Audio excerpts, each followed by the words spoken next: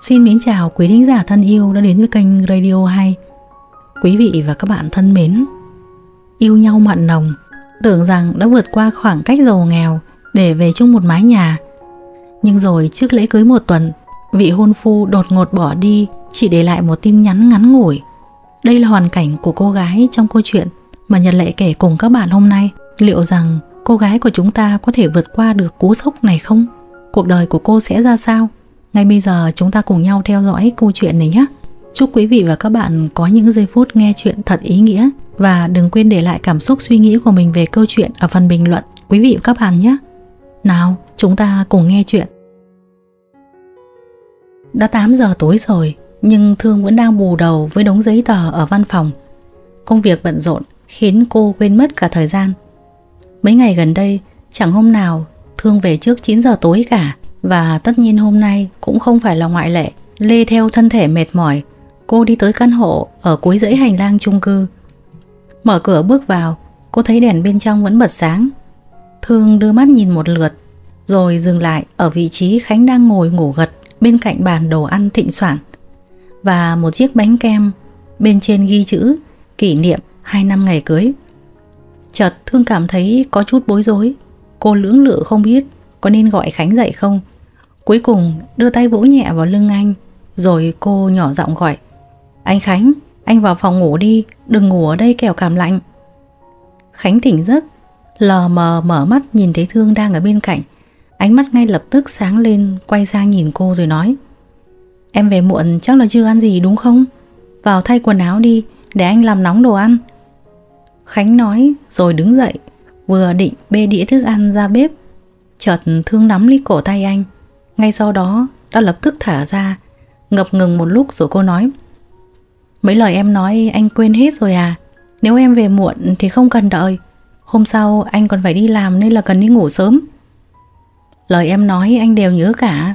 Chỉ là hôm nay là kỷ niệm ngày cưới của chúng ta, nên là anh định thức đợi em về. Anh ngờ lại ngủ quên mất." "Không cần câu nệ như vậy đâu. Anh biết mà, mối quan hệ của chúng ta. À mà thôi, giờ em chỉ muốn ngủ thôi. Đồ ăn và bánh kem anh cất vào tủ lạnh đi, ngày mai em nhất định sẽ ăn." Thương định nói gì đó nhưng lại thu lại. Vốn là người thẳng tính nên có lẽ cô sợ bản thân lỡ lời sẽ vô tình khiến cho Khánh tổn thương. Vào phòng ngủ, cô theo thói quen đặt túi xách lên bàn trang điểm, sau đó đi thẳng vào phòng vệ sinh. Vừa định bật công tắc nước nóng thì cô thấy nó đã được bật sẵn từ khi nào. Trên kệ còn có khăn tắm được gấp gọn gàng. Thương không cần nghĩ cũng biết đều là do Khánh chuẩn bị, nhưng cô chẳng mấy để tâm mà trở ra tủ lấy quần áo để thay. Anh ở bên ngoài lẳng lặng bọc kín từng đĩa đồ ăn mà bản thân cất công chuẩn bị cả chiều bây giờ đều đã nguội lạnh. Dọn dẹp xong xuôi, Khánh cũng trở về phòng ngủ của mình ở bên cạnh phòng của Thương. Kể từ ngày kết hôn đến bây giờ, cả hai đều ở riêng. Căn hộ của họ có 2 phòng ngủ và 1 phòng sách. Anh nhường cho cô ngủ ở phòng lớn có vệ sinh riêng, còn bản thân thì ở phòng ngủ nhỏ hơn. Trong phòng ngủ của Khánh, trên kệ tủ hay là ở đầu giường đều là ảnh cưới của họ. Giống như một thói quen, trước khi đi ngủ anh đều cầm khung ảnh lên ngắm nghía một lúc lâu. Mỗi lần như vậy, trong đầu anh lại không ngừng cảm thán: cô ấy vẫn luôn là cô dâu xinh đẹp nhất. Ngược lại, trong phòng ngủ của Thương lại chẳng để một bức ảnh nào hết.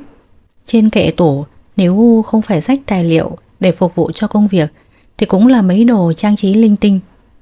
Không khó để nhận ra, vốn dĩ Thương không hề xem trọng cuộc hôn nhân này, vì cuộc sống hiện tại của cô chẳng khác thời độc thân là mấy.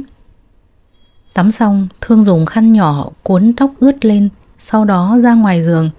Cô đưa tay xuống tủ đầu giường, định lấy máy sấy, nhưng nhìn lại đồng hồ thấy đã muộn nên quyết định để tóc khô tự nhiên. Ngồi tựa lưng vào thành giường, cô lật đọc từng trang sách. Được một lúc, cô ngủ gật lúc nào không hay. Có lẽ vì đã làm việc không ngơi nghỉ cả ngày nên cô đã hoàn toàn kiệt sức. Vệ sinh cá nhân xong, Khánh định về phòng thì ánh mắt lại không kiểm soát được mà nhìn qua khe cửa phòng của Thương, thấy vẫn còn sáng đèn. Đoán chừng cô tham công tiếc việc vẫn chưa ngủ nên anh vào bếp pha cho cô một ly sữa nóng vì anh không yên tâm khi cô để bụng đói đi ngủ. Đứng ở bên ngoài gõ cửa mấy cái mà không thấy có tiếng phản hồi. Khánh không nghĩ nhiều, liền vặn tay nắm cửa mở vào bên trong. Vừa hay bắt gặp dáng vẻ đang gật gù của Thương. Đầu cô đang nghiêng về phía bên trái hướng ra ngoài. Ngay lập tức anh đi nhanh tới, để ly sữa nóng lên bàn, sau đó lấy tay đỡ lấy cô để tránh cả người nghiêng theo ngã xuống đất. Chút va chạm nhỏ này đã vô tình khiến Thương tỉnh giấc. Cô hơi giật mình khi thấy Khánh đã đứng ở bên cạnh từ lúc nào. Cô không giấu được sự ngại ngùng hỏi: Anh vào đây từ lúc nào thế? Vừa mới nãy thôi, anh mang sữa nóng cho em uống, xong rồi đi ngủ. Em cảm ơn, uống xong em sẽ mang ly đi rửa sau. Anh về ngủ đi, muộn rồi đấy. Em định để tóc ướt mà đi ngủ à?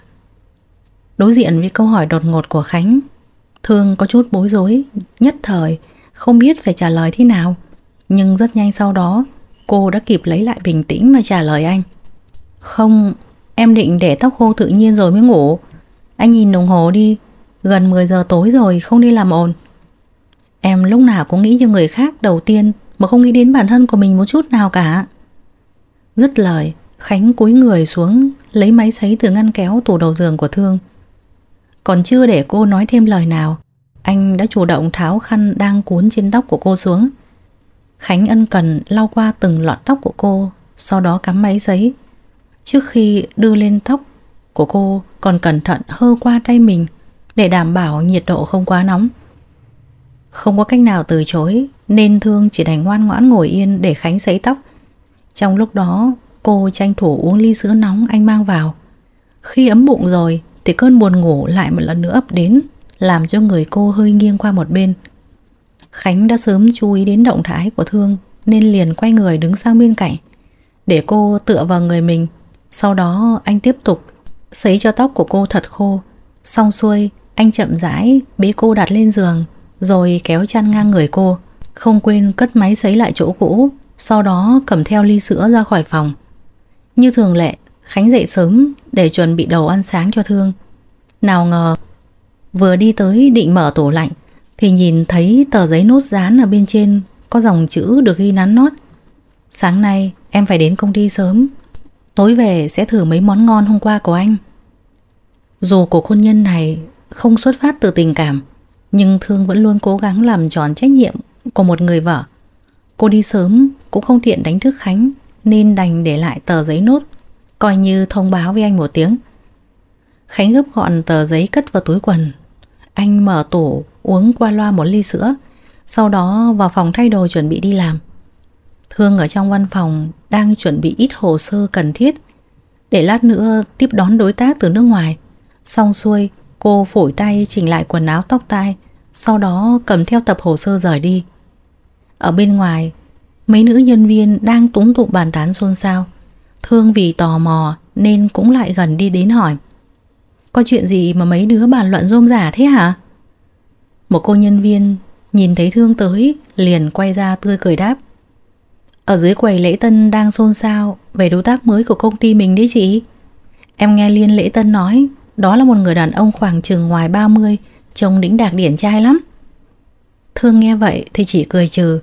Cô hoàn toàn hiểu tâm lý của mấy cô gái trẻ phát cuồng khi nhìn thấy mấy anh chàng đẹp trai. Ngay sau đó lại một cô nhân viên khác tiếp lời: Chị Thương bây giờ thì còn quan tâm gì đến mấy cái đó, vì anh Khánh đều hội tụ đủ mà. Cuộc đời này em chỉ ước cưới được người chồng nào bằng một nửa của anh ấy thôi đã là vui lắm rồi đấy. Được rồi, đừng nói chuyện này nữa. Bây giờ chị phải đi họp rồi. Mấy đứa nhanh chóng quay lại làm việc đi, ngắm người đẹp không no được đâu. Thương nói rồi rời đi. Cùng lúc đó, cô nhân viên lúc nãy hét lên, đồng thời điện thoại của cô cũng rung lên thông báo có tin nhắn đến. Mọi người vào xem tin nhắn đi. Liên lễ tân vừa gửi ảnh của đối tác mới vào nhóm đấy. Cả phòng lại nháo nhào một phen. Riêng Thương thì vẫn tâm lặng như nước, một đường đi thẳng đến phòng họp. Nếu là cô của nhiều năm về trước thì có lẽ sẽ giống họ, chỉ là cô của bây giờ luôn đặt công việc lên hàng đầu. Thương vẫn là người đến phòng họp sớm nhất vì cô muốn tranh thủ đọc lại hồ sơ. Một lúc sau, mọi người dần dần đi vào. Hòa là giám đốc kinh doanh, ngồi bên cạnh cô, vặn mở chai nước thế nào lại vô tình bắn vào áo sơ mi của cô. Ngay lập tức Hòa đứng dậy sốt sắng xin lỗi. Em xin lỗi, em bất cẩn quá, chị Thương có sao không ạ? Không sao, chị vào nhà vệ sinh hong khô là được rồi. Dứt lời, Thương gấp gọn quyển sổ để trên bàn, sau đó rời đi. Cô vào nhà vệ sinh hong khô áo, tiện chỉnh trang lại chút. Xong xuôi, cô đẩy cửa ra ngoài, lại tình cờ bắt gặp một dáng người đàn ông trông rất quen mắt đi lướt qua. Tự nhiên, Thương thấy trong lòng mình hơi hỗn loạn. Bóng lưng đó có lẽ cả đời này cô cũng không bao giờ quên được. Có điều ngay lúc này cô chỉ ước gì là bản thân nhìn lầm, vì cô chưa sẵn sàng để đối mặt với người đó lúc này. Dẹp mớ suy nghĩ hỗn độn qua một bên, Thương nhanh chóng quay trở lại phòng họp, sẵn sàng tinh thần để chào đón đối tác mới. Sau khi cô yên vị không bao lâu thì cánh cửa phòng họp được đẩy ra một lần nữa.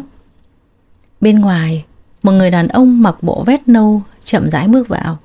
Anh có dáng người dong sỏng cao, tóc được chải chuốt gọn gàng, vuốt ra sau, trông rất lịch thiệp và đĩnh đạc.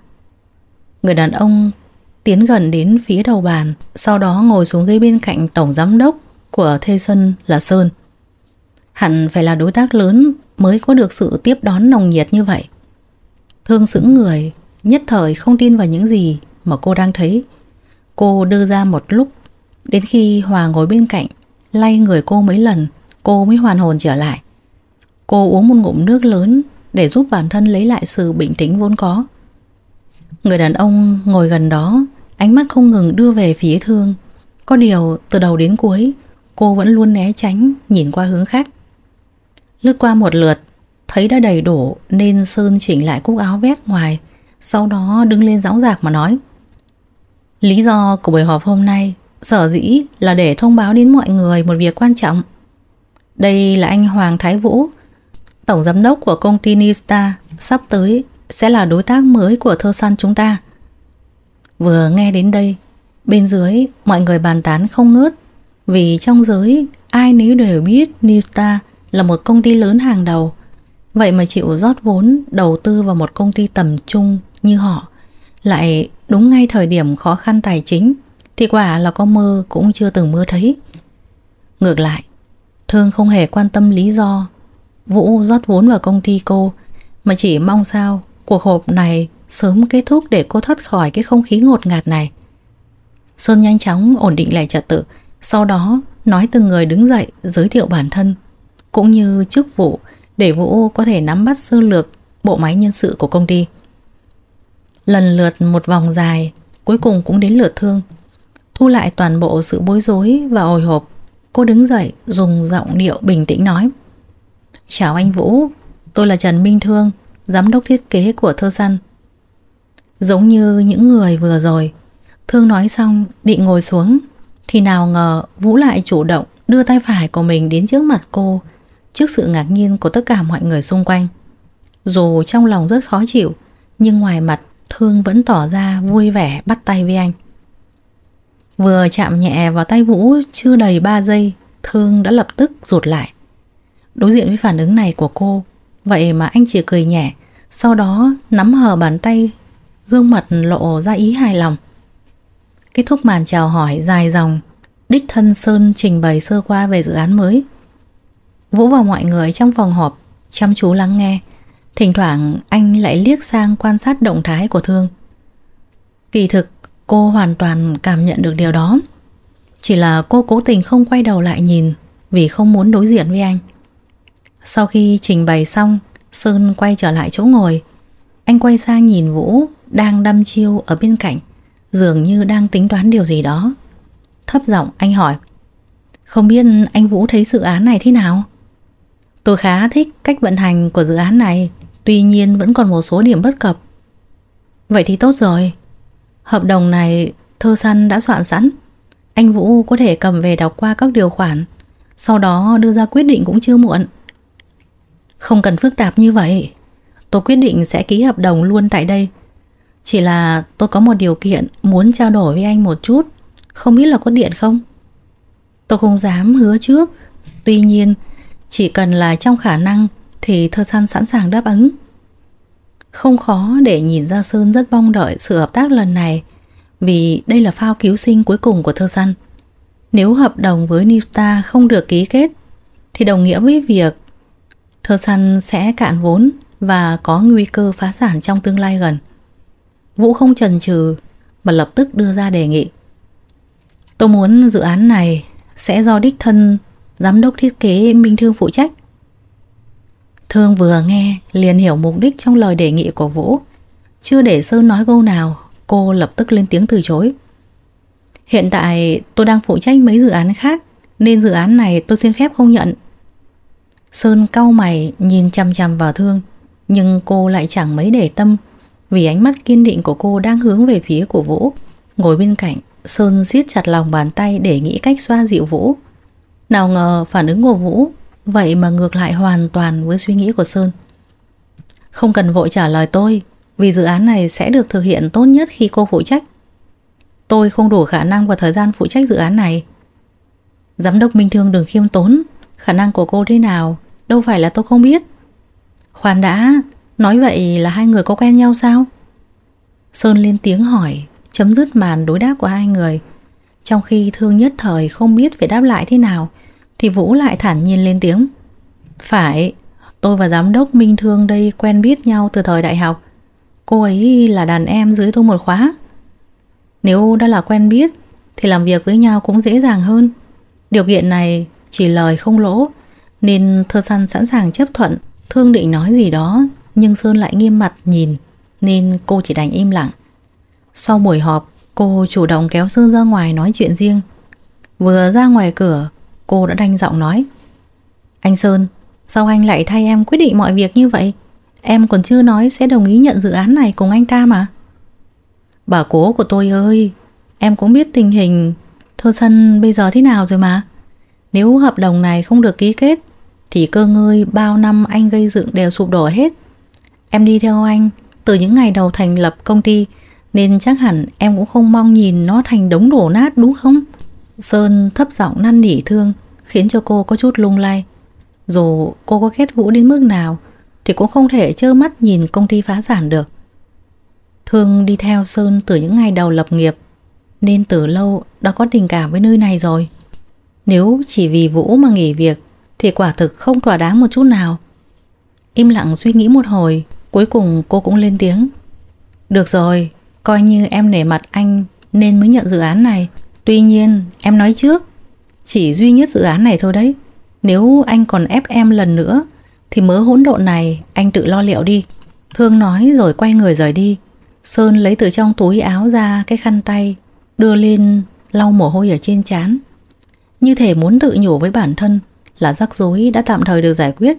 Trở về phòng làm việc, cô ngồi quay mặt vào tường để tránh người bên ngoài nhìn thấy.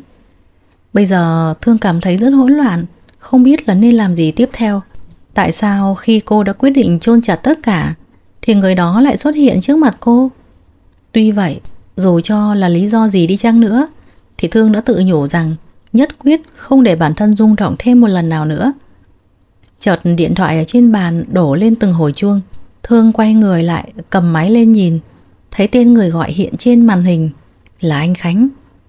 Hít một hơi thật sâu, cô vút ngang qua màn hình, sau đó áp tai lên. Em nghe đây, có chuyện gì vậy? Anh gọi để nhắc nhở em sắp xếp giờ uống thuốc thôi. Em phải uống đủ liều lượng và đúng giờ thì mới nhanh khỏe được. Em nhớ rồi, chút nữa em sẽ uống. Được rồi, em làm việc tiếp đi, anh cúp máy đây.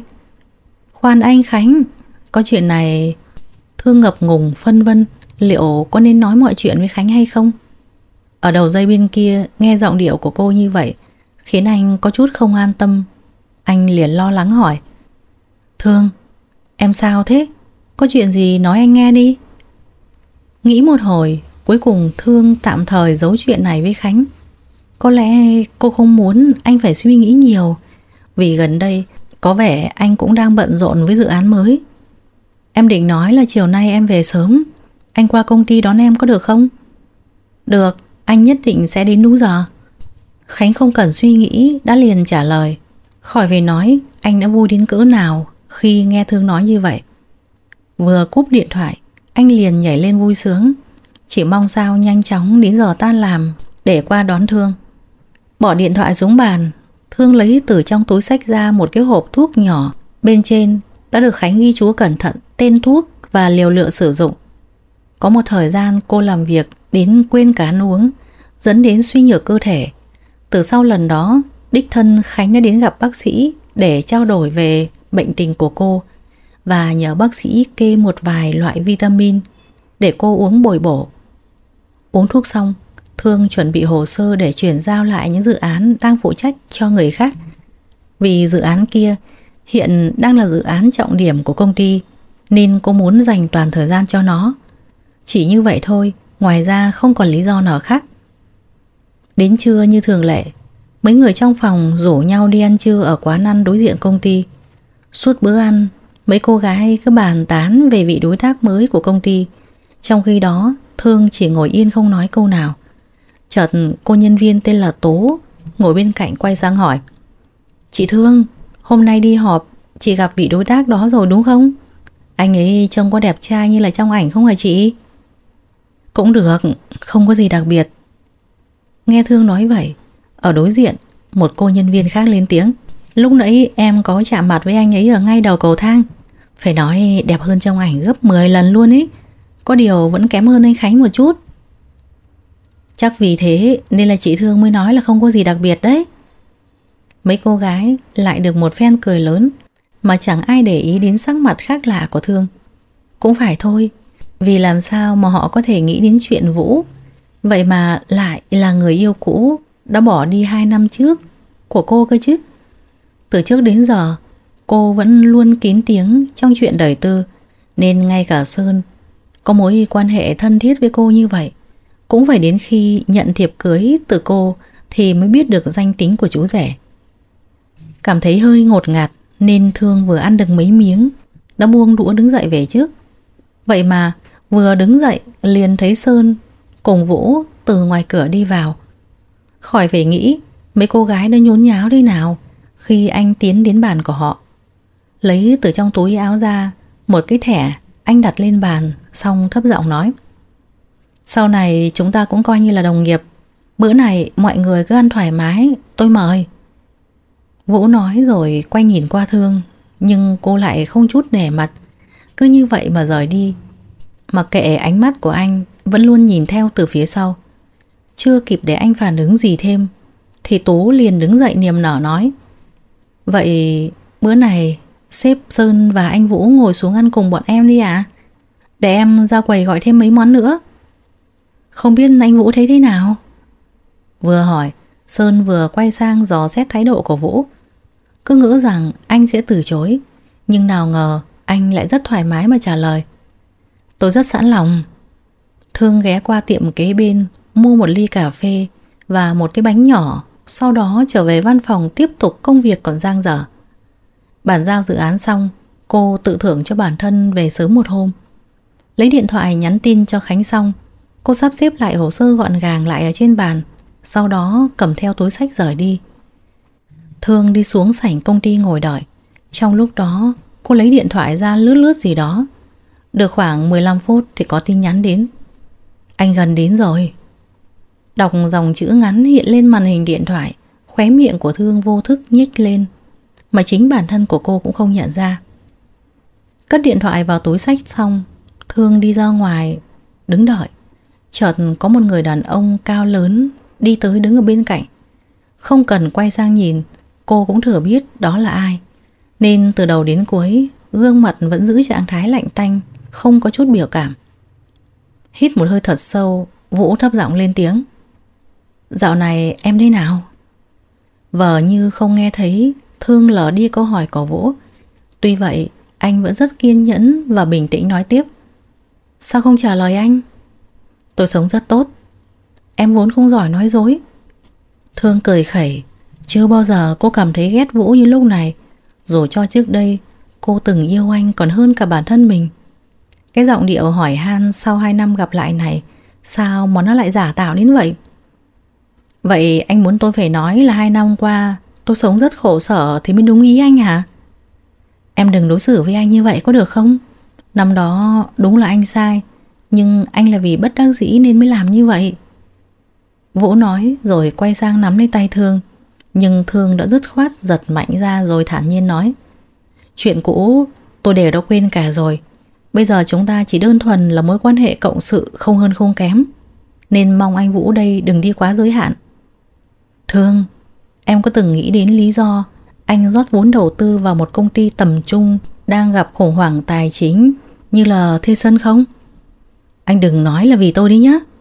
Phải, lần này anh trở về đều là vì để bù đắp lại tất cả cho em. Anh biết Thơ Sân giống như là đứa con tinh thần của em vậy, nên dù là rủi ro thì anh vẫn chấp nhận đánh đổi.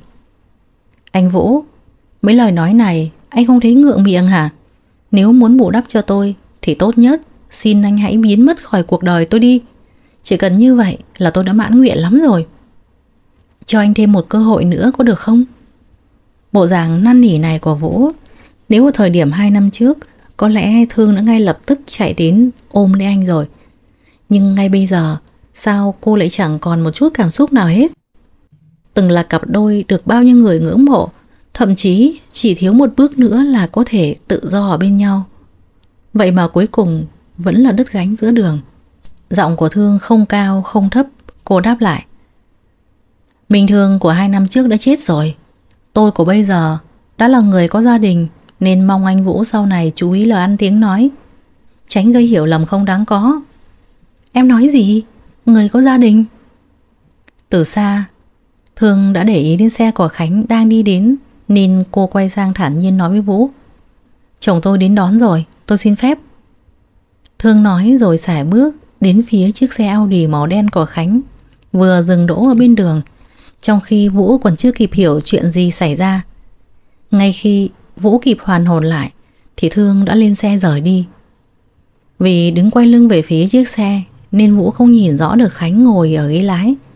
Ngược lại, Khánh đã chú ý đến bóng lưng người đứng nói chuyện cùng Thương, quả thực có chút quen mắt.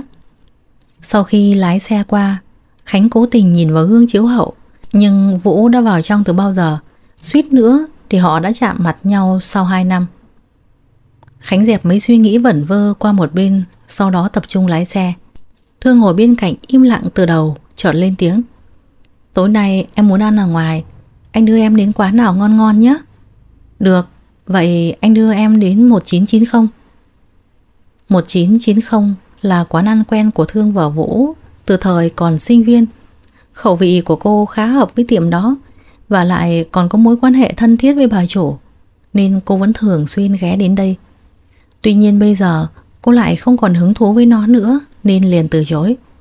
Không, đến quán nào mà anh thường ăn ấy, bình thường đều là anh chiều theo em, nên hôm nay em sẽ chiều theo anh. Khánh không nói gì mà chỉ mỉm cười, quay sang nhìn Thương. Có lẽ đây là dấu hiệu tốt cho cuộc hôn nhân của cả hai, hoặc chỉ đơn giản là Thương không muốn quay lại cái nơi đó nữa. Tuy vậy, dù cho là lý do gì thì Khánh cũng vui như là đang mở cờ trong bụng. Phố xưa, quán quen của Khánh là một quán ăn bình dân có tuổi đời khá lâu. So với 1990 ngày càng cải tiến để phù hợp với giới trẻ hiện đại, thì phố xưa lại giữ y hệt những nét nguyên sơ như ban đầu, chỉ sửa sang lại một số nơi hỏng hóc. Nơi đây cảm giác rất hoài cổ, nhưng lại không hề cũ kỹ, mà ngược lại còn khiến cho Thương rất hứng thú. Là dân kiến trúc chính hiệu, quả thực nơi này đã mang đến cho cô rất nhiều ý tưởng về dự án sắp tới. Thương rất dễ ăn, nên cô để Khánh tùy ý chọn mấy món, còn cô trong lúc đợi thì lấy điện thoại ra chụp lại mấy góc đẹp xung quanh. Đợi khi anh quay lại, cô không giấu nổi sự hào hứng mà nói với anh: Anh Khánh, tiệm này có lối kiến trúc trông lạ mắt thật đấy. Nếu em thích thì chút nữa ăn xong anh sẽ đưa em qua gặp cô chú chủ tiệm nói chuyện. Sao anh biết là em? Quan sát kỹ một chút là thấy thôi, em có bao giờ che giấu được sự thích thú của mình đâu. Nghe Khánh nói như vậy, Thương chỉ biết cười ngượng. Đây vẫn luôn là điểm yếu của cô, rất khó để che đi cảm xúc thật sự của mình. Cùng lúc đó, nhân viên bưng ra mấy món bốc khói nghi ngút, cẩn thận đặt lên bàn. Trong lúc Thương đang hít hà mùi thơm của đồ ăn, thì Khánh chu đáo lấy giấy lau qua bát đũa rồi ân cần để đến trước mặt cô. Mỉm cười nhìn anh, rồi cô cầm lấy đôi đũa, gắp một miếng thịt bỏ vào miệng. Ánh mắt của cô sáng lên không ngừng cảm thán. Đồ ăn ở tiệm này ngon thật đấy. Nếu ngon thì ăn nhiều vào. Nhìn Thương ăn ngon miệng như vậy, khóe miệng Khánh vô thức nhếch lên. Anh ăn thì ít, mà gắp đồ ăn cho cô thì nhiều. Quả thực cô rất tận hưởng bữa ăn này, vì đây là bữa ăn tử tế đầu tiên trong ngày, và cũng là khoảng thời gian ngắn ngủi cô có thể thả lỏng, khiến tinh thần mình thoải mái. Ăn xong, đúng như lời hứa, Khánh đã dẫn Thương đi vào bên gian nhà trong để đến phòng làm việc của chủ tiệm. Cô có hơi bất ngờ vì không nghĩ anh vậy mà lại am hiểu nơi này đến vậy. Xem chừng mối quan hệ giữa anh và chủ tiệm phức tạp hơn là cô nghĩ. Vào đến văn phòng riêng của chủ tiệm, Thương lại một lần nữa không giấu được sự bất ngờ bên trong, được bày trí rất nghệ thuật và nịnh mắt. Vừa thấy hai người đi vào, người đàn ông ở bàn làm việc lập tức đứng dậy niềm nở chào đón. Cô cúi người kính cẩn chào, còn anh thì vui vẻ bắt tay ông. Ngồi xuống ghế sofa, ông cẩn thận rót 2 chén trà rồi để đến trước mặt họ. Cầm chén trà trước mặt lên, Khánh nhấp một ngụm nhỏ, gật gù nói: Quả nhiên là chú Thành bao nhiêu năm rồi vẫn trung thành với trà chấm. Ban đầu uống có vị chát nhẹ, sau khi nuốt xuống cuống họng chỉ đọng lại mùi thơm, ngọt ở hậu vị. Vừa uống liền nhận ra là trà chấm, kỳ thực cũng chỉ có cháu đấy. Cũng là nhờ chú một tay rèn luyện. Thương không hiểu chút nào về chủ đề mà hai người đàn ông này đang nói, nên chỉ biết ngồi một bên im lặng lắng nghe. Ông Thành giờ mới chú ý đến cô đang bối rối ngồi bên cạnh Khánh, nên lập tức chuyển chủ đề sang cô. Cô gái này là người cháu lúc trước vẫn thường nhắc với chú đấy hả? Vâng ạ, đây là Thương, vợ của cháu. Tính ra cháu cũng kín miệng quá đấy. Thoáng cái vậy mà đã kết hôn rồi, cũng không nói với chú một tiếng nào. Cháu biết vậy nên mới đích thân đưa cô ấy đến để ra mắt chú đấy à? Cầm chén trà lên nhấp một ngụm nhỏ, rồi ông Thạch thấp giọng nói: Chỉ vậy thôi à? Vẫn là chú Thạch tinh ý. Thực ra bọn cháu đến đây vẫn còn một lý do khác. Được rồi, có chuyện gì nói đi, chú nghe. Lúc này Thương mới thấp giọng lên tiếng: Là cháu muốn đến gặp chú ạ. Vừa bước vào cửa tiệm, cháu liền thấy ấn tượng với lối kiến trúc ở đây, nên ngay lập tức muốn anh Khánh dẫn đi tìm ông chủ. Nào ngờ vào đến phòng làm việc của chú, cháu còn ngạc nhiên hơn, vì trông còn độc đáo hơn cả bên ngoài. Nói như vậy xem chừng cháu cũng là dân chuyên nghiệp rồi. Vâng ạ, cháu là kiến trúc sư, nên vừa nhìn đã nhận ra đây là phong cách của kiến trúc sư Tự Thanh. Đó là một người lão làng trong nghề, với những bản vẽ để đời. Có điều đã ẩn gần 10 năm nay rồi. Không biết chú có thể cho cháu xin thông tin liên lạc của ông ấy được không ạ? Cháu vừa nhận một dự án mới, nên là muốn học hỏi thêm từ người có kinh nghiệm lâu năm trong nghề. Nghe vậy, ông Thạch cười mỉm, giọng không cao không thấp. Ông nói: Không cần tìm đâu xa, vì Tự Thanh đang ngồi ngay trước mặt cháu đây rồi. Thương dường như không tin vào những gì mà tai mình nghe thấy. Cô không giấu được sự ngạc nhiên, quay sang nhìn Khánh. Phải đến khi anh gật đầu thì cô mới bình tĩnh lại nhìn ông Thạch, giọng hơi run run. Cô nói: Chú là kiến trúc sư Tự Thanh thật hả? Thời còn là sinh viên, cháu đã được nghe thầy cô kể rất nhiều về chú. Chú là thần tượng số 1 của cháu, nhưng đến bây giờ mới có cơ hội gặp mặt. Quả đúng là vinh dự quá ạ. Đừng khách sáo như vậy, chú cũng bình thường như là mấy kiến trúc sư khác thôi. Sao chú lại ở ẩn khi sự nghiệp đang phát triển thế ạ? Lúc đó chú đã ngoài 40 rồi, tay nghề nào so được với mấy kiến trúc sư trẻ bây giờ. Lửa nghề cũng không còn hừng hực nữa, nên quyết định cùng vợ kinh doanh tiệm ăn nhỏ. Và đây cũng là tác phẩm cuối cùng của chú trước khi chính thức nghỉ hưu. Nào, cháu có gì cần chú giúp thì cứ nói, đừng ngại. Không để mất thời gian, Thương ngồi ngay ngắn trao đổi với ông Thạch về những điểm bản thân còn lăn tăn trong dự án mới. Dù đã ẩn nhiều năm, nhưng ông không hề bị lụi nghề. Quả đúng là đẳng cấp của một nhân vật lão làng trong giới. Khánh ngồi bên cạnh chăm chú lắng nghe, dù không hiểu gì cả. Thỉnh thoảng anh nhấp một ngụm trà, hoặc đứng dậy đi xung quanh nhìn ngắm. Sau khoảng 2 tiếng, Khánh và Thương ra về, ông Thành chu đáo tiễn hai vợ chồng ra tận cửa. Đến khi hai người lên xe rời đi rồi mới quay người trở vào trong. Ở trên xe, cô tò mò quay sang hỏi anh: Anh Khánh, quan hệ giữa anh và chú Thạch là thế nào? 4 năm sinh viên của anh đều gắn liền với quán ăn của chú Thạch. Anh là nhân viên của tiệm nên cô chú tốt bụng cho anh ở một phòng trong tiệm mà không lấy tiền. Tay nghề nấu ăn của anh được như hôm nay cũng là nhờ mỗi ngày đều được ăn đồ của cô Lan, vợ chú Thạch nấu. Anh coi cô chú như là người thân ruột thịt của mình vậy. Thương im lặng không nói gì. Ánh mắt của cô hơi trùng xuống, tỏ vẻ thất vọng. Cô cảm thấy tự trách vì nhận ra bản thân không hiểu chút nào về Khánh cả, trong khi anh đôi lúc lại hiểu cô hơn chính bản thân cô nữa. Quay sang nhìn anh, cô thấp giọng nói: Cảm ơn anh, hôm nay em vui lắm. Thật sự không ngờ có một ngày em lại gặp được kiến trúc sư tự thanh. Cuộc đời này như vậy coi như là không lãng phí. Em thần tượng chú ấy đến vậy hả? Tất nhiên rồi, mấy kiến trúc sư trẻ có ai là không thần tượng chú ấy cơ chứ. Tượng đài của ngành kiến trúc mà. Vậy anh sẽ thường xuyên đưa em đến gặp chú ấy. Như thế thì phiền anh lắm, anh còn có công việc mà. Em thích là được, công việc của anh hoàn toàn có thể sắp xếp. Nhìn Thương vui vẻ như vậy, Khánh tất nhiên cũng vui lây. Từ trước tới giờ anh luôn như thế. Chỉ cần là điều khiến cho Thương cười thì có khó khăn thế nào anh cũng tình nguyện làm. Người ta nói trong tình yêu, ai yêu nhiều hơn là người thua cuộc. Khánh ngay từ khi bắt đầu đã là người thua cuộc. Dù vậy, chỉ cần có thể đường đường chính chính bên cạnh cô thì anh đều chấp nhận cả.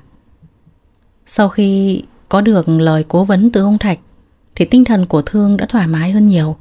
Chung quy, mục đích của cô vẫn là muốn nhanh chóng hoàn thành dự án này. Mỗi ngày làm việc cùng Vũ đối với cô chẳng khác nào cực hình. Với lý do chuẩn bị tốt nhất cho dự án nên Vũ đề nghị Thương tạm thời chuyển qua công ty của anh làm việc. Anh định nhân cơ hội này tạo dựng không gian riêng cùng cô với mục đích hàn gắn lại mối quan hệ của họ. Xem chừng anh không hề quan tâm đến việc cô đã có chồng, hoặc anh chỉ nghĩ đơn giản là cô đang nói dối.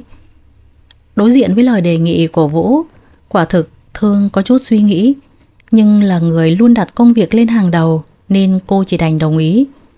Có điều anh nào có ngờ cô không đến một mình mà lại đưa theo My là trợ lý của cô. Sự xuất hiện của cô gái này khiến anh khó chịu, nhưng ngược lại khiến cho Thương cảm thấy thoải mái hơn. Tất nhiên anh đời nào lại để My ở trong phòng làm việc của mình, nên đã sắp xếp cho My một vị trí ngồi riêng trong căn phòng nhỏ đang trống ở bên cạnh. Mọi việc vẫn diễn ra suôn sẻ cho đến ngày hôm đó, có một cô gái xinh đẹp mặc trên người bộ đồ công sở ngắn cũn tiến vào văn phòng của Vũ. Dường như Thương chẳng mấy quan tâm, nhưng cô vẫn nghe được loáng thoáng cuộc trò chuyện của hai người họ. Đại loại biết được cô gái đó tên là Cầm, trợ lý mới đến nhận việc của anh. Sau khi nhận việc, Cầm di chuyển qua ngồi cùng phòng với My. Từ sau khi Cầm xuất hiện trong văn phòng, cũng mất dần đi sự yên tĩnh vốn có. Cô cứ 3 phút lại chạy qua phòng tìm Vũ. Mục đích hỏi công việc thì ít, mà đụng chạm thân thể thì nhiều. Nhìn Cầm như vậy khiến Thương không khỏi ngớ mắt, nhưng cũng chỉ biết làm ngơ. Không ít lần Thương tỏ ra khó chịu. Có điều Vũ vẫn vờ như là không thấy, mà ngày càng chủ động tiếp xúc với Cầm. Nếu là trước đây thì có lẽ Vũ đã sớm đẩy Cầm ra rồi, nhưng bây giờ lại mặc kệ để Cầm thoải mái đụng chạm. Đôi khi Cầm làm đủ chuyện để gây khó dễ cho Thương đều bị Vũ nhìn thấy cả, nhưng vẫn để Cầm tự tung tự tác. Suốt một tuần trời bị Cầm làm phiền khiến Thương không tài nào tập trung nổi. Thay vì nói chuyện rõ ràng với Vũ thì cô lại âm thầm trong giờ nghỉ trưa nhờ My dọn hết đồ của Cầm mang qua chỗ của cô hiện tại ở phòng của anh, còn cô thì dọn đồ qua ngồi cùng trợ lý ở phòng bên cạnh. Dẫu sao thì cũng chỉ là đổi vị trí ngồi thôi, nên vốn dĩ không hề ảnh hưởng đến chất lượng công việc. Đầu giờ chiều, lúc Vũ và Cầm quay lại văn phòng thì tất cả đều được Thương sắp xếp xong xuôi. Anh cau mày nhìn đồ đạc ở trên bàn cô đã bị thay đổi. Chưa kịp hiểu chuyện gì thì từ bên ngoài cô gõ cửa đi vào, bình tĩnh nói: Tôi vào để thông báo với anh một tiếng là từ hôm nay tôi sẽ chuyển qua phòng bên cạnh ngồi làm việc cùng trợ lý của tôi. Vậy hóa ra mớ hỗn độn này là do em làm hả? Em tự ý thay đổi, cũng không hỏi qua ý kiến của anh. Việc này tôi nghĩ không lớn đến mức phải hỏi ý kiến của anh. Dù sao cô Cầm là trợ lý của anh thì chẳng phải việc ngồi ở đây là rất thỏa đáng hả? Anh còn chưa nói sẽ cho phép cô ta ngồi ở đây. Để đạt được hiệu quả công việc cao nhất, tôi cần một nơi yên tĩnh để tập trung thiết kế. Hơn nữa, trợ lý thì vẫn nên ngồi ở phòng tổng giám đốc thay vì một cộng sự nhỏ bé như tôi. Dù sao tôi vào đây cũng chỉ để thông báo cho anh thôi, chứ không phải là xin ý kiến. Hết chuyện rồi, tôi xin phép về phòng tiếp tục làm việc.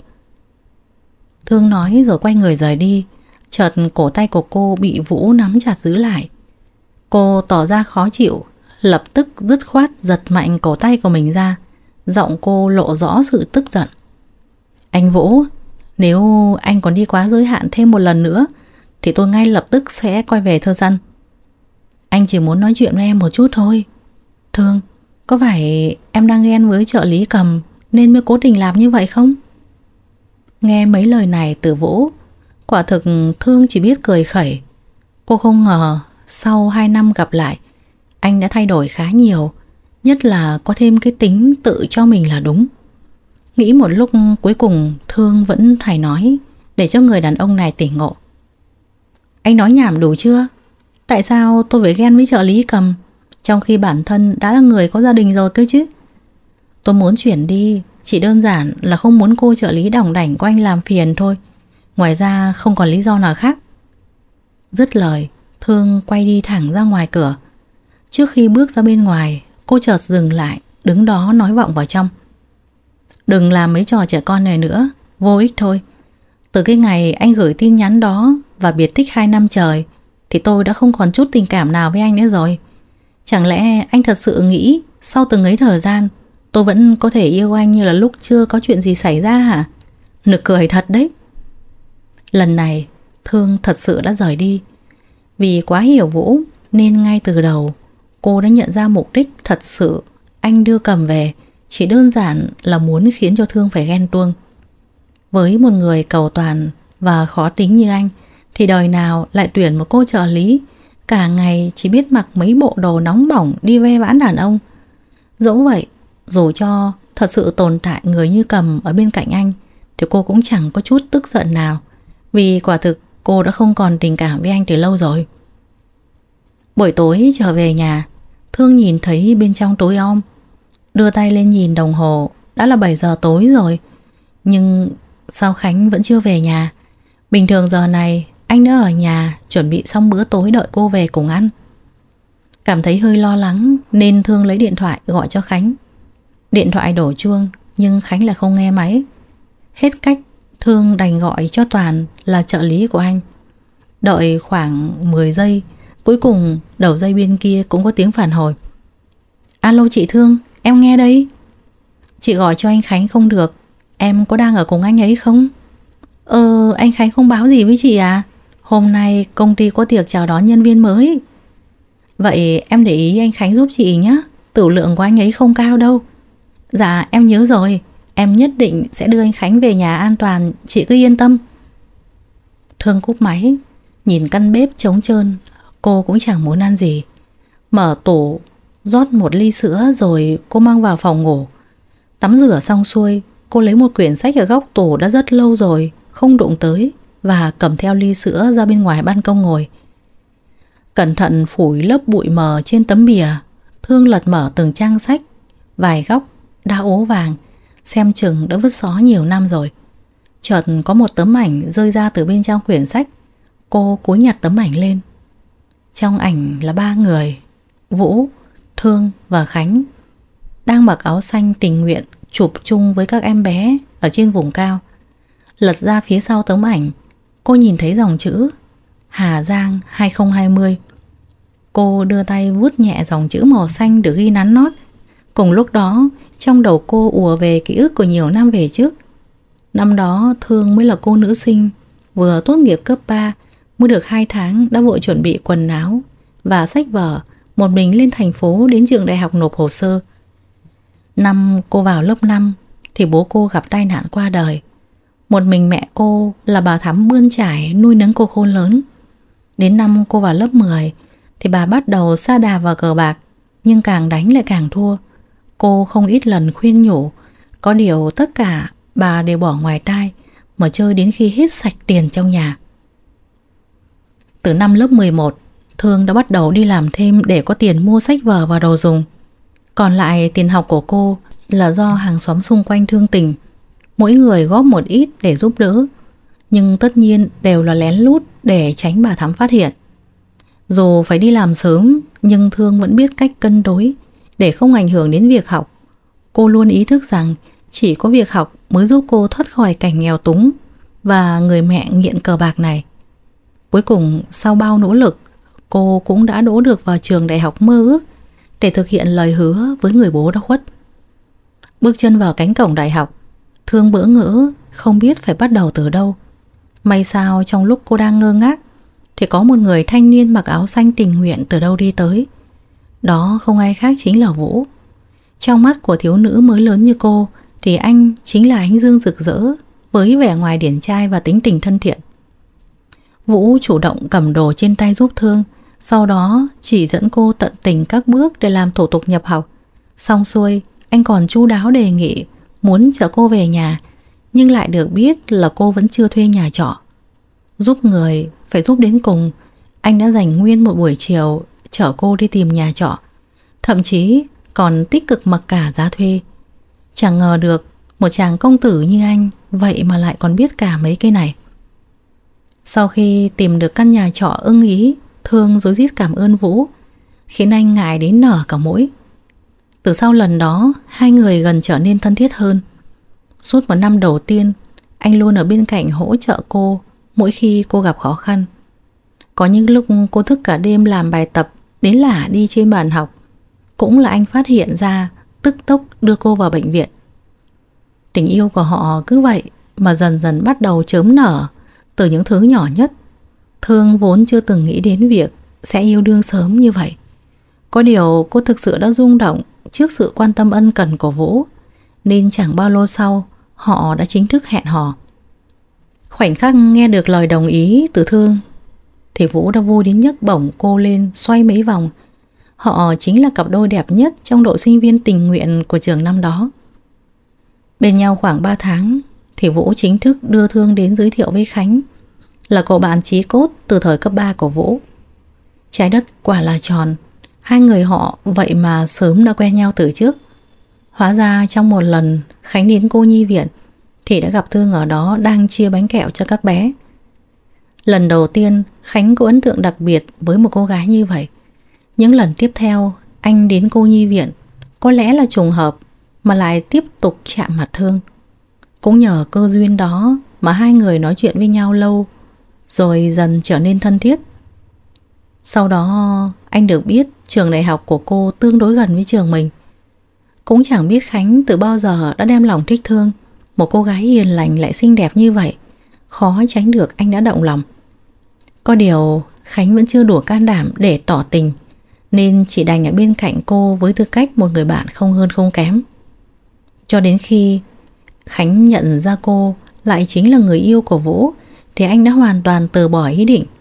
Anh yêu cô, nhưng anh chỉ đành nén chặt vào trong vì tình yêu của bản thân mình.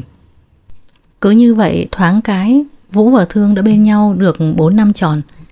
Trước ngày tốt nghiệp khoảng 2 tháng, Thương đã rủ hai người cùng tham gia một chuyến tình nguyện lên Hà Giang để trao quà cho các em nhỏ. Họ quả thực đã có khoảng thời gian đáng nhớ cùng với nhau. Trước khi trở về còn chụp chung với các em một tấm ảnh để làm kỷ niệm. Sau khi tốt nghiệp, mối quan hệ của Vũ và Thương ngày càng khăng khít. Vào năm thứ 6, anh đã chủ động cầu hôn cô. Khỏi phải nói, khi đó cô đã hạnh phúc thế nào. Cuộc đời mấy ai có thể yêu và cưới được tình đầu của mình cơ chứ. Bây giờ cô có cả tình yêu viên mãn lẫn sự nghiệp trên đà thăng tiến. Bên nhau lâu như vậy rồi, nhưng Thương và Vũ về nhà Vũ chẳng được mấy lần, vì bà Cúc là mẹ của anh không hề thích cô. Suy nghĩ của người giàu vẫn luôn là như vậy, đặt nặng vấn đề môn đăng hộ đối thay vì cảm xúc của con cái mình. Ngay tối hôm sau khi cầu hôn thành công, anh đã về nhà vui vẻ thông báo với mẹ. Tất nhiên, mẹ anh đời nào lại đồng ý một cô con dâu có gia cảnh phức tạp như cô, nên không cần suy nghĩ đã lập tức phản đối. Vũ cũng không phải người dễ dàng nghe theo sự sắp đặt của gia đình, nên mặc kệ việc bà Cúc phản đối, anh vẫn nhất định sẽ kết hôn với Thương. Đến mức anh đã dọn ra ngoài thuê nhà ở riêng để chứng minh sự quyết tâm của mình. Khi biết chuyện, Thương đã khuyên Vũ quay về nhà, vì làm như vậy chỉ càng khiến cho bà Cúc ghét cô hơn thôi. Có điều anh gạt hết lời nói của cô qua một bên, vì anh hiểu mẹ mình hơn ai hết.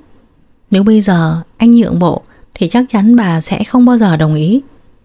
Sau khi bàn bạc, hai người quyết định vẫn sẽ tổ chức đám cưới quy mô nhỏ, với khách mời là bạn bè và đồng nghiệp. Thương vui vẻ thông báo với đồng nghiệp là cô sẽ kết hôn trong thời gian tới, nhưng danh tính của chú rể thì phải đến khi nhận thiệp cưới họ mới biết, vì họ không thường đăng đối phương lên mạng xã hội. Những tưởng cuối cùng Thương đã có thể nắm tay mối tình đầu của mình đi vào lễ đường, thì khoảng một tuần trước khi diễn ra ngày cưới đã có một biến cố xảy ra, khiến quỹ đạo cuộc đời cô hoàn toàn thay đổi theo hướng cô không ngờ tới. Hôm đó, khi Thương đang ở tiệm chuẩn bị nhận thiệp cưới đã đặt từ trước, thì có một tin nhắn đến điện thoại. Mở máy lên, thấy tên người gửi là Vũ, thì cô không nghĩ nhiều, mở ra đọc. Dòng chữ hiện lên trên màn hình khiến cô đứng không vững mà loạng choạng lùi lại mấy bước, đánh rơi cửa điện thoại đang cầm trên tay. Nữ nhân viên đứng bên trong quầy thấy vậy lập tức chạy ra đỡ Thương, rồi cúi xuống nhặt điện thoại lên cho cô. Sau đó lo lắng hỏi: "Chị Thương, chị có sao không hả?" Mặc cho nữ nhân viên liên tục hỏi, nhưng Thương chẳng đáp lại nửa lời, vì lúc này tai cô lùng bùng đến nỗi không nghe được gì nữa rồi. Cô dưng dưng chạy ra đường, bắt taxi, lập tức đến căn hộ mà Vũ đang thuê. Có điều đã muộn một bước rồi. Lúc cô tới thì toàn bộ đều đã trống trơn. Sau khi hỏi chủ nhà thì cô biết được anh đã trả nhà được mấy ngày và đã dọn đi từ sáng hôm qua rồi. Thương siết chặt lòng bàn tay. Cô lấy điện thoại gọi cho Vũ, nhưng anh đã tắt máy, không thể liên lạc được nữa. Chợt điện thoại reo lên. Cô mừng rỡ vuốt màn hình qua bên phải nghe máy, mà không để ý tên người gọi, cứ ngỡ đó là anh. Nhưng hiện thực lại tạt cho cô một gáo nước lạnh khi đầu dây bên kia có giọng của một người phụ nữ vang lên. "Giờ chắc hẳn cô cũng biết tin gì nhỉ? Đến nhà gặp tôi đi, chúng ta cần trao đổi một số việc." Người thực hiện cuộc gọi đó không ai khác chính là bà Cúc. Dứt lời, bà liền dập máy mà không để Thương có cơ hội nói thêm câu nào. Cô hơi do dự, nhưng cuối cùng vẫn quyết định đến gặp bà. Cô không biết rằng chính từ sau buổi gặp gỡ này đã mở ra bước ngoặt mới của cuộc đời cô. Dựa vào trí nhớ, Thương nhanh chóng tìm đến được nhà của Vũ, là một căn biệt thự 3 tầng trong khu nhà giàu. Lúc trước anh đều đưa cô tới vào buổi tối, nên cô chẳng mấy để ý cảnh quan xung quanh. Vậy nên bây giờ đứng trước cổng lớn nhà họ, quả thực cô có chút ngập ngừng một hồi. Cuối cùng Thương thu hết toàn bộ can đảm, đưa tay lên bấm chuông. Không để cô phải đợi lâu, khoảng chừng 2 phút sau liền có một người phụ nữ lớn tuổi, ăn mặc đơn giản chạy ra mở cửa. Cô nhận ra đó là bà vú của gia đình mà Vũ từng giới thiệu. Chưa để cô nói lời nào thì bà ấy đã chủ động nói trước: "Cô Thương vào đi, bà chủ đang ở trong phòng khách đợi cô đấy." "Dạ cháu xin phép." Thương cúi đầu kính cẩn chào bà vú, sau đó chậm rãi đi vào bên trong. Vừa bước vào phòng khách, cô đã thấy bà Cúc ngồi ở trên ghế sofa lớn, tay cầm tách trà nhâm nhi từng ngụm nhỏ. Cô bình tĩnh đi tới, thấy cô ở trước mặt, bà thấp giọng nói: "Cô ngồi xuống đi." Thương yên vị trên chiếc ghế bành ở đối diện. Ở khoảng cách này quá gần, khiến cô khó có thể giấu được sự căng thẳng đang trào dâng trong lòng. Thương mím môi, đan chặt hai tay lại với nhau để giữ cho bản thân bình tĩnh nhất có thể. Tuy vậy, dù cô có cố gắng thế nào cũng không qua nổi con mắt tinh tường của bà Cúc. Để tránh mất thời gian, bà ta không ngần ngại mà vào thẳng vấn đề: "Chắc hẳn cô đang bất ngờ lắm đúng không? Đám cưới cận kề rồi mà chú rể lại bỏ đi mất. Tội nghiệp thật. Việc này mà đem đi viết tiểu thuyết xem chừng bán cũng đắt hàng lắm đây." Là bác đã làm ra chuyện này đúng không ạ? Sao lại nói như vậy được? Tôi đưa cho Vũ hai sự lựa chọn. Một là rời khỏi nhà với hai bàn tay trắng, và hai là qua Pháp du học 2 năm, sau đó về nhà và có tất cả. Và nó đã làm theo ý tôi. Giờ cô cũng thấy rồi đấy, nó không chọn cô. Mục đích bác gọi cháu đến đây chắc không chỉ để nói mấy lời mỉa mai này đúng không ạ? Cô thông minh hơn tôi tưởng đấy. Quả đúng là tôi vẫn còn mục đích khác. Bà Cúc từ tốn lấy chiếc thẻ tín dụng ở bên cạnh đặt lên bàn, rồi đẩy nó tới trước mặt Thương. Có lẽ Thương đã đoán được ý định của bà từ đầu, nên vẻ mặt không có chút nào bất ngờ. Cô chỉ liếc qua nó một cái, rồi chuyển ánh nhìn về bà. Nhìn thái độ dửng dưng của cô, bà cười khẩy rồi nói: số tiền trong thẻ này đủ để cô sống thoải mái trong mấy năm tiếp theo, và chu cấp cho cả bà mẹ cờ bạc của cô ở dưới quê nữa đấy. Nghe nói cô đã dồn toàn bộ tiền tiết kiệm vào đám cưới, nên chắc bây giờ cũng không còn dư giả gì mấy nhỉ? Cũng lỗ nặng như vậy cơ mà. Thương siết chặt lòng bàn tay đặt trên đùi. Ánh mắt của cô vô thức, không còn điểm tựa. Bà Cúc không muốn dài dòng nữa, dứt khoát chốt hạ: biết điều thì ngoan ngoãn cầm lấy thẻ và biến khỏi thành phố này đi khi tôi còn nhân nhượng. Bằng không, cả cô và bà mẹ cờ bạc của cô đều không yên với tôi đâu. Thưa bác, chuyện của cháu và anh Vũ từ nay sẽ hoàn toàn chấm dứt. Là bản thân cháu tự nguyện, vậy nên số tiền này bác cầm lại đi ạ. Sao thế? Còn chê ít thì cô cứ ra cái giá mong muốn, tôi sẵn sàng đáp ứng. Cháu sẽ không đưa ra bất kỳ cái giá nào hết. Tình yêu của cháu không phải hàng hóa để đem ra định giá bằng tiền, vì trước đây nó là vô giá, còn bây giờ nó là vô giá trị. Dứt lời, Thương kiên định đứng dậy, quay người rời đi mà không nhìn bà Cúc lấy một cái. Cô đi một mạch ra đến công viên gần đó, rồi mới mệt mỏi ngồi xuống bên một cái cây. Hơn ai hết, bản thân cô biết cô và Vũ vốn là người đến từ hai thế giới. Cũng không phải cô chưa từng nghĩ đến việc xuất thân của cả hai quá khác biệt. Có điều Thương vẫn luôn nghĩ rằng Vũ đã chọn cô thay vì những cô gái xinh đẹp giàu có ngoài kia. Vậy nên cô chẳng có gì phải tự ti hết. Nhưng đến hôm nay thì toàn bộ chấp niệm của cô đã hoàn toàn sụp đổ.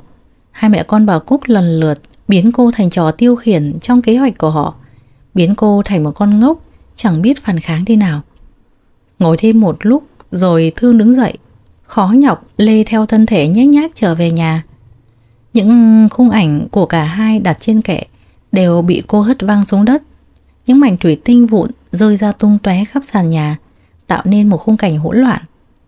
Dẫm lên khung ảnh nứt đôi ở dưới đất, toàn thân Thương như đã hết sức lực, ngồi co lại ở trong một góc nhà. Cô khóc lớn, như thể muốn trút hết tất cả mọi phiền muộn ra bên ngoài. Chợt điện thoại của cô reo lên từng hồi chuông, nhưng cô đều dập máy. Cho đến khi cuộc gọi liên tục đến, cô mới miễn cưỡng cầm lên nghe.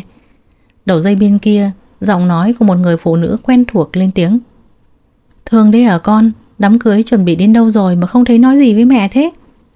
Sao mẹ biết con chuẩn bị đám cưới? Chuyện đó không quan trọng. Mẹ nghe nói chồng sắp cưới của con là thiếu gia nhà giàu đúng không? Con gái của mẹ đúng là có số hưởng đấy. Vậy không biết sau này mẹ có thể... Mẹ đừng có mà ảo tưởng nữa, con hủy hôn rồi. Thương bình tĩnh trả lời. Ngược lại, bà Thắm gào thét lên trong điện thoại, xem chừng rất tức giận. Cái gì? Mày hủy hôn ư? Sao lại hủy hôn? Nói tao nghe lý do xem nào. Con và anh ấy không hợp nên là dừng lại rồi. Cái con điên này, cái mỏ vàng đang ở ngay trước mặt, chỉ thiếu một bước nữa thôi mà lại bỏ là sao? Hay mày lại ghen tuông vớ vẩn chứ gì? Mấy người lắm tiền nhiều của, có chơi bời gái gú thì đã làm sao? Quan trọng mày vẫn là vợ hợp pháp của nó, thì tiền của nó sẽ về tay mày thôi. Ngu lắm con ạ.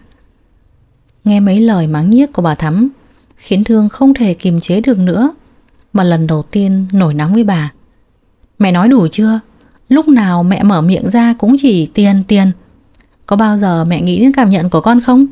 Chẳng lẽ đối với mẹ tiền còn quan trọng hơn hạnh phúc của con hả? Rốt cuộc thì mẹ có từng coi con là con gái của mẹ không? Dứt lời, Thương tức giận cúp máy. Cô ném điện thoại vào tường rồi ngồi ôm mặt khóc nức nở. Cuối cùng thì hy vọng duy nhất của cô cũng không còn nữa rồi. Cô thừa biết bà Thắm mê tiền hơn mạng sống, nhưng cô chẳng ngờ được bà lại nói với cô những lời như vậy. Trong một phút quẫn trí, thật sự cô đã nghĩ đến việc kết thúc sinh mạng này để phần nào bớt đau khổ hơn.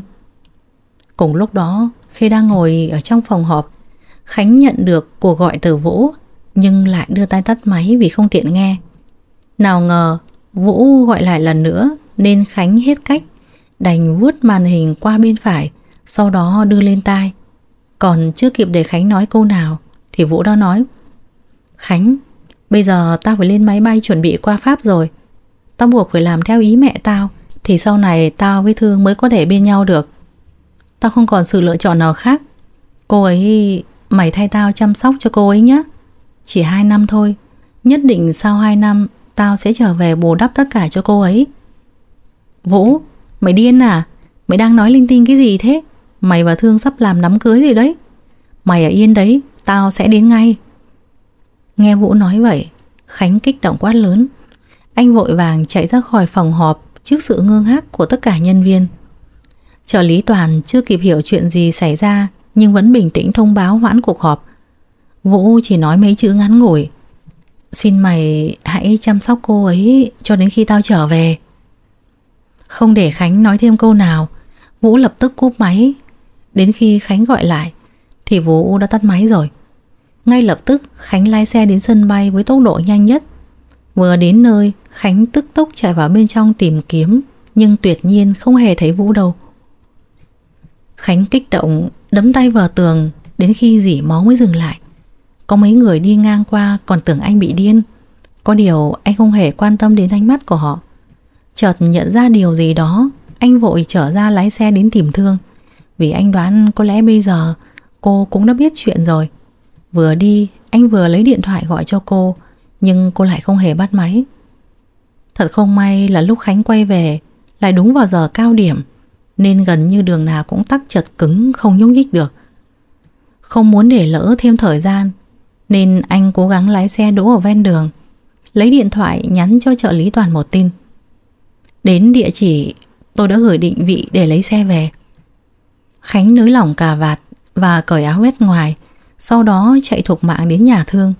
Cuối cùng sau 30 phút chạy liên tục, anh đã đến được chung cư của cô ở. Trong lúc đợi thang máy, cả người anh mồ hôi mồ kê, thở hổn hển không ra hơi. Đến đường trước cửa căn hộ của cô, anh bấm chuông liên tục nhưng không có ai ra mở cửa. Gọi điện thoại cũng không thấy ai nghe máy, khiến cho anh không khỏi lo lắng. Anh linh cảm đã có chuyện không hay xảy ra nên cố gắng dùng toàn bộ sức lực va mạnh người vào cánh cửa. Sau khoảng vài lần như vậy, cuối cùng cánh cửa cũng chịu bật ra. Vội vàng chạy vào bên trong, Khánh thấy Thương đang ngồi co ro ở một góc nhà bên một vũng máu nhỏ. Ngay lập tức anh chạy đến kiểm tra. Hóa ra là cô đã tự làm tổn thương mình bằng mảnh vỡ của khung ảnh. Anh lo lắng lấy một cái khăn cuốn tạm vào cổ tay cô, sau đó tức tốc bế cô vào bệnh viện. Sau khoảng 2 tiếng cấp cứu, cuối cùng bác sĩ cũng trở ra. Bác sĩ, tình hình của cô ấy sao rồi? Anh yên tâm, bệnh nhân đã tạm thời qua cơn nguy kịch rồi. May mắn là được đưa vào bệnh viện kịp thời, cộng thêm vết thương vẫn chưa vào đến động mạch chủ. Tuy nhiên vẫn phải để cô ấy ở lại mấy ngày để theo dõi. Cảm ơn bác sĩ nhiều lắm. Không có gì, đây là trách nhiệm của tôi. Bác sĩ nhìn xuống, chợt để ý đến mu bàn tay rướm máu của Khánh nên cau mày nói: Tay anh cũng bị thương rồi, anh đi theo cô y tá kia để băng bó đi. Tôi không sao đâu bác sĩ.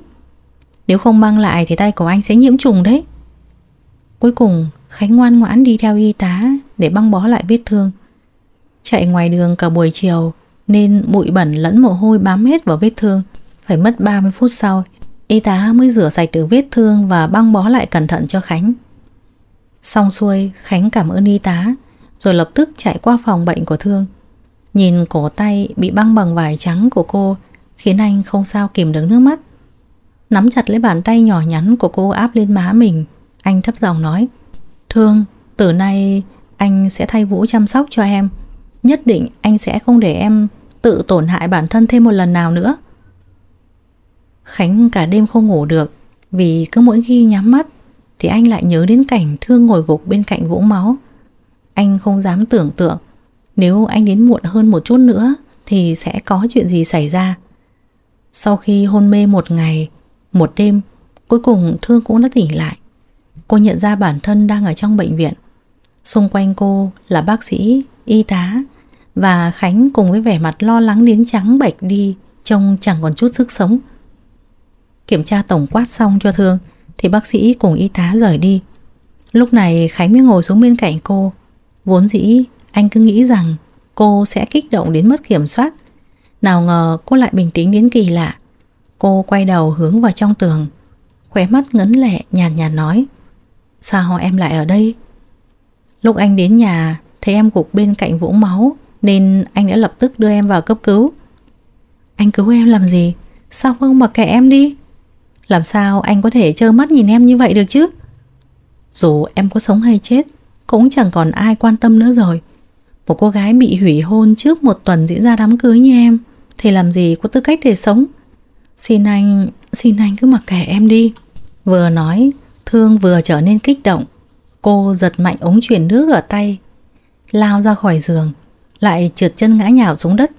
Khánh thấy vậy vội ngồi xuống bên cạnh ôm chặt lấy, mặc cô ra sức vùng vẫy. Cuối cùng cả người cô mềm nhũn trong lòng anh, cánh tay cũng dần buông lỏng rơi xuống đất.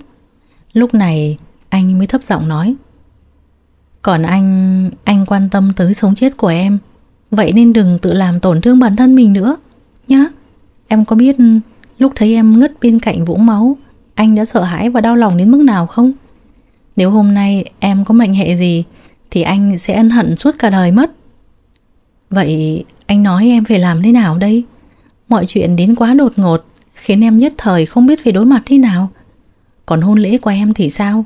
Còn tương lai của em thì sao? Có thế nào em cũng phải phấn chấn lên. Hôn lễ không thể hủy, nhưng chú rể thì có thể thay đổi. Anh sẽ thay Vũ cùng em vào lễ đường." Nghe vậy, Thương chợt bừng tỉnh, lại đẩy Khánh ra.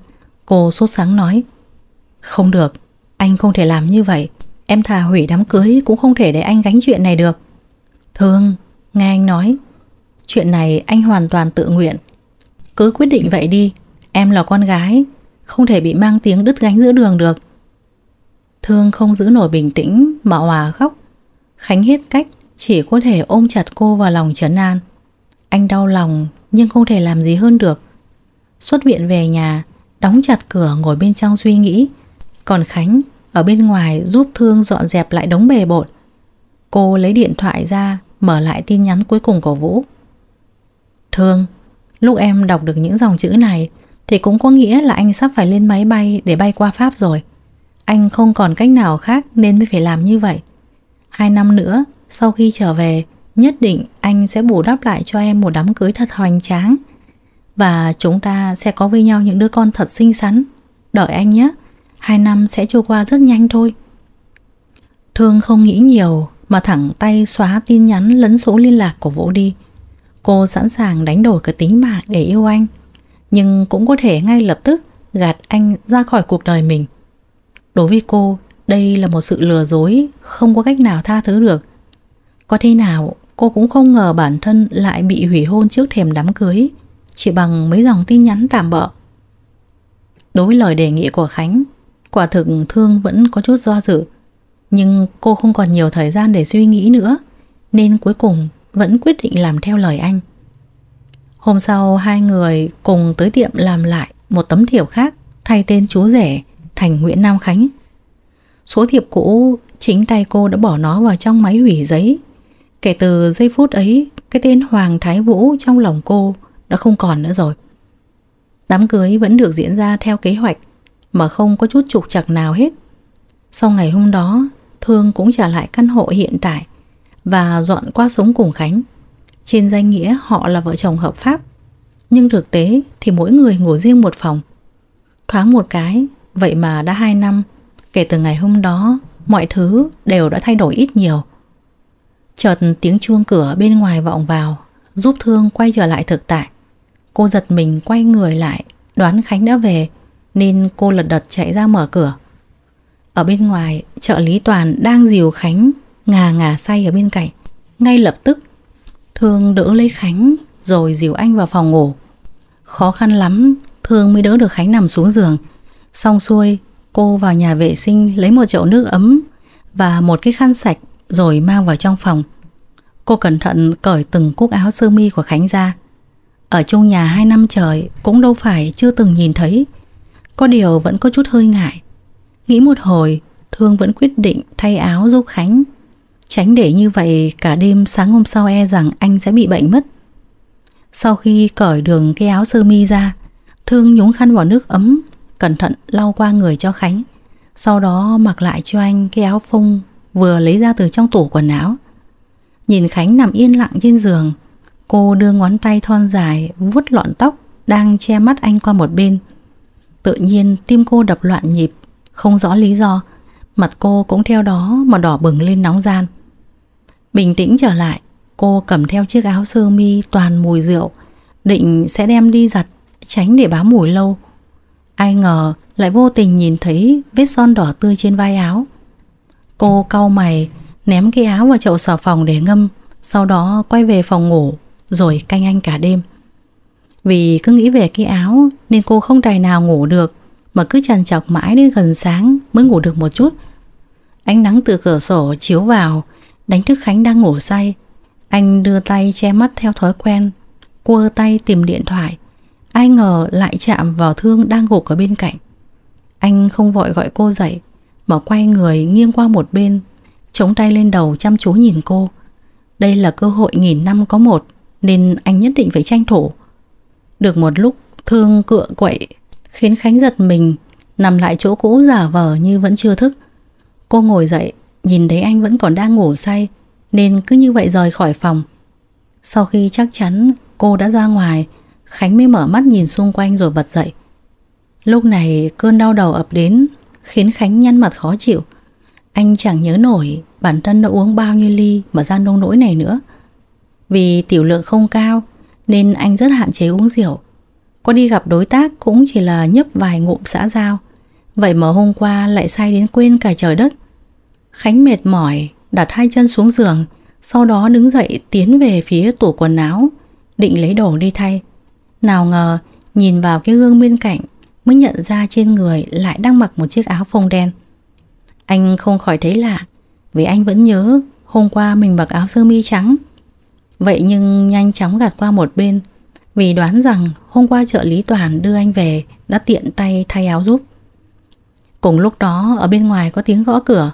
Sau đó Thương mở cửa đi vào với một ly chanh mật ong ấm trên tay. Thấy Khánh đã dậy mà thần sắc trông cũng ổn như vậy, khiến cô cũng yên tâm phần nào. Đặt ly nước lên bàn, cô thấp giọng nói: "Anh uống ly chanh mật ong ấm này đi, để giải rượu. Chắc bây giờ là nhức đầu lắm đúng không? Uống xong thì vệ sinh cá nhân rồi ra ngoài ăn sáng. Em đang nấu cháo thịt băm, món mà anh thích đấy." "Cảm ơn em. Anh cứ từ từ uống, em ra ngoài chuẩn bị trước." Thương nói rồi quay người rời đi. Khánh cầm lấy ly chanh mật ong lên nhìn chằm chằm, khóe miệng cứ vậy vô thức nhếch lên. Trong 2 năm qua đều là anh chăm sóc cho cô, lần này đổi lại được cô chăm sóc, cảm giác quả thực có chút lâng lâng khó tả. Lúc Khánh ra ngoài bàn ăn thì vừa đúng lúc Thương bưng ra từ bàn bếp một bát cháo thịt băm nóng hổi, nhiều tí thô, còn đang nghi ngút khói. Ngửi thấy mùi thơm, anh lập tức đi nhanh đến ngồi xuống bàn ăn. Ngay sau đó cô cũng đi tới ngồi xuống đối diện với một bát cháo nhỏ hơn ở trên tay. Cả hai ngồi xuống cùng ăn ngon lành mà không ai nói với ai câu nào.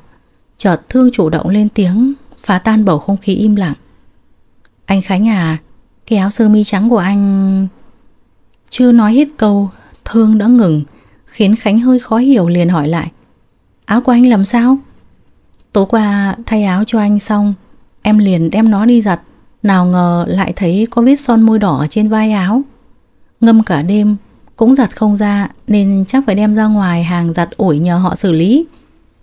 Nghe mấy chữ "tối qua thay áo cho anh", tự nhiên Khánh lại tủm tỉm cười. Hóa ra người thay áo cho anh không phải trợ lý Toàn, mà lại là Thương. Thấy anh như vậy, cô có chút khó hiểu gọi lớn: "Anh Khánh, anh có nghe em nói gì không?" "Có, anh vẫn đang nghe. Sao áo sơ mi của anh lại có vết son được nhỉ? Anh đi cả ngày, gặp biết bao nhiêu người, nên việc bị dính vết son ở trên áo cũng đâu có gì khó hiểu.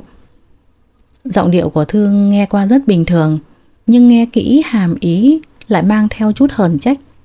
Vốn là người tinh tế nên Khánh tất nhiên chỉ cần nhìn qua cũng có thể nhận ra, liền không ngại mà buông lời chọc ghẹo cô. Sao thế? Em đang ghen à? Không, chẳng có gì mà em phải ghen cả. Em cũng đâu có tư cách để ghen. Anh đừng nói linh tinh. Được, em nói gì cũng đúng hết. Thẹn quá hóa giận, Thương đứng dậy cầm theo bát cháo mang bỏ ra ngoài bồn rửa, sau đó đi vào phòng ngủ. Khánh nhìn theo không nhịn được mà phì cười, vì đây là lần đầu tiên anh nhìn thấy dáng vẻ này của Thương. Dọn dẹp bát đũa xong, Khánh quay về phòng thay đồ chuẩn bị đi làm. Vừa đến công ty, anh lập tức gọi trợ lý Toàn vào văn phòng. Chưa đầy 5 phút, cậu đã nghiêm chỉnh đứng trước mặt anh. Ngồi ở bàn làm việc, anh cau mày đưa tay che mũi vì không chịu được mùi nước hoa nồng nặc ở trên người cậu ta. Hôm nay cậu xịt hết cả lọ nước hoa đi à? Trợ lý Toàn ngại ngùng đưa tay lên gãi đầu. Cậu phân bua. Tại hôm qua em uống hơi quá chén nên là ngủ dậy muộn. Sợ muộn giờ đi làm nên em chỉ kịp thay vội quần áo rồi đến công ty luôn. Em sợ người còn mùi rượu nên xịt tạm nước hoa để át mùi. Ai ngờ hơi quá tay. Nếu anh khó chịu quá thì để em về thay quần áo luôn ạ. Không cần phiền như vậy. Ngồi xuống đi, có chuyện này quan trọng hơn tôi muốn hỏi cậu đây. Giọng Khánh tự nhiên trở nên nghiêm trọng, khiến trợ lý Toàn đổ mồ hôi hột. Có điều vì đã quá quen với cách làm việc của anh nên cậu vẫn tỏ ra bình tĩnh, kéo ghế ngồi xuống đối diện chờ đợi chỉ thị tiếp theo. Có chuyện gì sếp hỏi đi ạ? Hôm qua đã xảy ra chuyện gì mà trên vai áo sơ mi của tôi lại có một vết son đỏ đậm? Chuyện gì? Là chuyện gì nhỉ? Cậu đang đùa tôi đi hả? Em nào dám. Để em nhớ lại xem, vì hôm qua em uống cũng nhiều. Ngẫm nghĩ một hồi rồi trợ lý Toàn như là nhớ ra chuyện gì đó, ánh mắt liền sáng lên. Cậu hào hứng nhìn Khánh rồi nói: Em nhớ rồi. Hôm qua nghe điện thoại của chị Thương xong, em quay vào thì có lờ mờ thấy cô Ngọc, nhân viên mới phòng kế hoạch, đang ngồi uống rượu với sếp. Chắc hẳn là do lúc đó cô ta cũng ngà ngà say nên vô tình chạm môi vào áo sơ mi của sếp thôi. Hôm qua Thương gọi cho cậu à? Sao cô ấy lại không gọi cho tôi? Chị ấy nói không gọi được cho sếp nên mới gọi cho em, nhờ em để ý đến sếp vì sếp không uống được nhiều. Được rồi, cậu ra ngoài làm việc đi. Khánh mở điện thoại ra xem. Quả thực là có 3 cuộc gọi nhỡ từ Thương. Có điều điện thoại của anh lại bị trôi mất thông báo nên anh không hề để ý. Tự nhiên anh cảm thấy bản thân mình thật tệ, đã uống nhiều đến mức nào mà lại không để ý cả điện thoại của cô gọi tới. Tối đó Khánh về nhà đã thấy Thương dọn sẵn một bàn đồ ăn đầy đủ rồi. Kỳ thực anh có chút hơi khó hiểu, liền hỏi lại: Sao hôm nay em lại vào bếp thế? Hôm qua anh uống nhiều rượu như vậy, sáng lại chỉ ăn có một bát cháo, nên là em tính làm mấy món cho anh tầm bổ thôi. Vậy anh vào thay quần áo rồi ra ngay. Khoan đã, anh đã mang cái áo sơ mi đi giặt chưa? Anh vứt rồi, đồ đã dính bẩn thì không cần tiếc. Nghe được câu trả lời vừa ý, tự nhiên Thương mỉm cười trong vô thức. Ngay chính bản thân cô cũng không hiểu được tại sao mình lại có phản ứng như vậy. Dường như từ khi nào cô đã mở lòng với Khánh nhưng lại không hề nhận ra. Chẳng mấy chốc mà dự án chung của Vũ và Thương đã dần đi đến hồi kết. Sau 4 tháng chật vật, cuối cùng đã đạt được kết quả thành công ngoài mong đợi. Nhờ nó mà vấn đề tài chính của Thơ Săn đã được giải quyết tương đối. Để ăn mừng lần hợp tác này, Sơn đã chủ động đề xuất với Vũ tổ chức một bữa tiệc giao lưu giữa hai công ty. Tất nhiên Vũ chẳng có lý do gì để từ chối cả, liền lập tức đồng ý.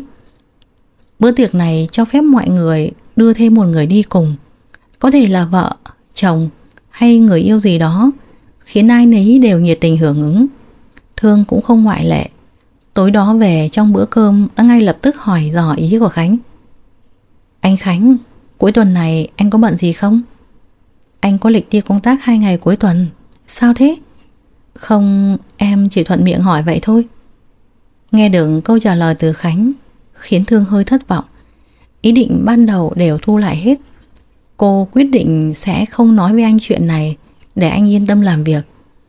Sáng hôm sau, anh vừa đến văn phòng đã ngay lập tức gọi trợ lý Toàn vào nói chuyện. Hồ sơ cho chuyến công tác cuối tuần cậu chuẩn bị đến đâu rồi? Công tác cuối tuần? Chúng ta vẫn đi công tác à? Cậu nói vậy là ý gì? Tôi đâu có thông báo là sẽ hoãn công tác. Vậy còn buổi tiệc của thợ săn thì sao ạ? Cậu nói gì tôi không hiểu. Chị Thương không nói gì với anh ạ. Công ty bên đó tổ chức tiệc mừng công, cho phép tất cả nhân viên đưa theo một người tham dự tiệc cùng. Khánh cau mày im lặng, suy nghĩ một hồi rồi nói: Sao cậu biết chuyện này? Vì người yêu của em là giám đốc kinh doanh của thợ săn. Tối hôm qua cô ấy rủ em đi dự tiệc chung, mà chị Thương cũng thuộc thợ săn, nên em tưởng chị ấy cũng rủ anh tham gia. Tiệc của họ tổ chức vào cuối tuần này, đúng ngày chúng ta đi công tác đi à? Hóa ra hôm qua em hỏi anh là vì chuyện này. Khánh rất giống Thương, luôn là người ưu tiên công việc lên hàng đầu. Có điều trong trường hợp này, anh lại quyết định lùi chuyến công tác xuống một tuần để cùng cô đi dự tiệc. Chiều hôm đó, anh ghé vào một cửa hàng trong trung tâm thương mại, đích thân chọn một bộ váy dạ hội ưng ý để tặng cho Thương. Sau bữa cơm tối, Khánh dọn dẹp sạch sẽ, xong trở về phòng lấy chiếc váy đã mua lúc chiều, rồi mang qua phòng Thương. Ở bên ngoài, anh gõ cửa mấy cái, đợi đến khi bên trong có tiếng phản hồi mới đẩy cửa vào. Anh thấy cô đang ngồi ngoài ban công, vừa đọc sách, vừa ngắm bầu trời sao đêm. Anh kéo ghế ở bàn làm việc ra ngồi đối diện giường, sau đó gọi vọng ra: Thương, em vào đây nói chuyện với anh một chút có được không? Gấp quyển sách để qua bàn bên cạnh, Thương đứng dậy đi vào bên trong, rồi ngồi lên giường ở đối diện Khánh. Dường như vẫn bị ảnh hưởng bởi chuyện buổi tiệc, nên ánh mắt của cô hơi trùng xuống, không nhìn trực diện vào Khánh. Nhìn cô như vậy, kỳ thực cảm xúc của anh có hơi hỗn loạn. Anh đưa túi đồ đến trước mặt cô, giọng không cao không thấp nói: Em thử đi, quà cho em đấy. Đây là cái gì vậy? Mở ra xem đi. Thương tò mò mở túi ra xem, rồi cẩn thận lấy chiếc váy ra. Là một chiếc váy cúp ngực màu trắng trơn, dài chấm đất. Trông tuy đơn giản nhưng lại đúng là kiểu cô thích. Ánh mắt của Thương lập tức sáng lên như trẻ con được cho kẹo. Chẳng ngờ được Khánh như thế mà lại chọn được mẫu váy khiến cho Thương ưng ý đến vậy. Cô nhanh chóng mang vào nhà vệ sinh thử. Mới chỉ là mặc lên người thôi cũng khiến tim anh hững đi một nhịp vì cô quá xinh đẹp. Quay sang nhìn anh, Thương mỉm cười hỏi: Dịp gì mà anh lại tặng cho em thế này? Buổi tiệc cuối tuần này em mặc nó đi. Buổi tiệc gì cơ? Anh biết hết chuyện rồi, sao em không nói với anh? Vì anh phải đi công tác mà. Em nói rồi cũng đâu có tác dụng gì. Hơn nữa, vốn dĩ em không có ý định tham gia. Chuyến công tác của anh được sắp xếp lùi lại một tuần rồi, nên anh có thể đi được. Bây giờ em lại không muốn đi à? Thương ngạc nhiên nhìn Khánh, thầm nghĩ quả đúng là anh luôn biết cách đưa cô đi từ bất ngờ này đến bất ngờ khác. Chẳng mấy mà đến ngày diễn ra buổi tiệc, cô thay bộ váy anh tặng, sau đó trang điểm và làm tóc đơn giản vừa đủ để tôn lên các đường nét trên mặt. Sau đó hai người cùng đến nơi tổ chức bữa tiệc. Thương khoác tay Khánh cùng đi vào hội trường trước bao ánh nhìn của mọi người xung quanh. Lời đồn trong truyền thuyết quả thực không sai. Anh vừa bước vào liền thu hút được sự chú ý của mấy cô gái gần đó. Sơn sau khi làm việc với MC xong, quay sang thấy hai vợ chồng liền vui vẻ đi tới. Sơn bắt tay Khánh chào hỏi, vì khá lâu rồi chưa có cơ hội gặp mặt. Trong lúc hai người nói qua nói lại đôi ba câu chuyện, thì Thương đi thăm thú xung quanh, nào ngờ lại đụng mặt Vũ đang đứng ở gần đó. Ngay lập tức cô liền tránh mặt, nhưng nào ngờ anh vẫn nhanh hơn một bước, nhanh chóng đi đến chặn trước mặt cô. Nhìn một lượt từ trên xuống dưới, anh không khỏi cảm thán: Hôm nay em đẹp lắm. Cảm ơn anh, đều là nhờ váy của chồng tôi tặng. Em nhất định phải lôi chồng ra để làm lá chắn trước mặt anh à? Hôm nay tôi có đưa anh ấy cùng tới. Người đó anh cũng biết đấy, nhân tiện để anh gặp mặt luôn. Thương nói rồi nhìn quanh một lượt, ánh mắt cuối cùng dừng lại ở chỗ của Khánh cách đó không xa. Cô cố gắng vẫy tay để gây sự chú ý của anh. Nhìn thấy cô gọi mình, anh ngay lập tức đi tới. Cô chủ động siết chặt lấy tay anh, như để khẳng định chủ quyền trước mặt Vũ. Hai người lần đầu tiên đối diện với nhau sau 2 năm. Họ đều chẳng ngờ lại gặp nhau trong hoàn cảnh này.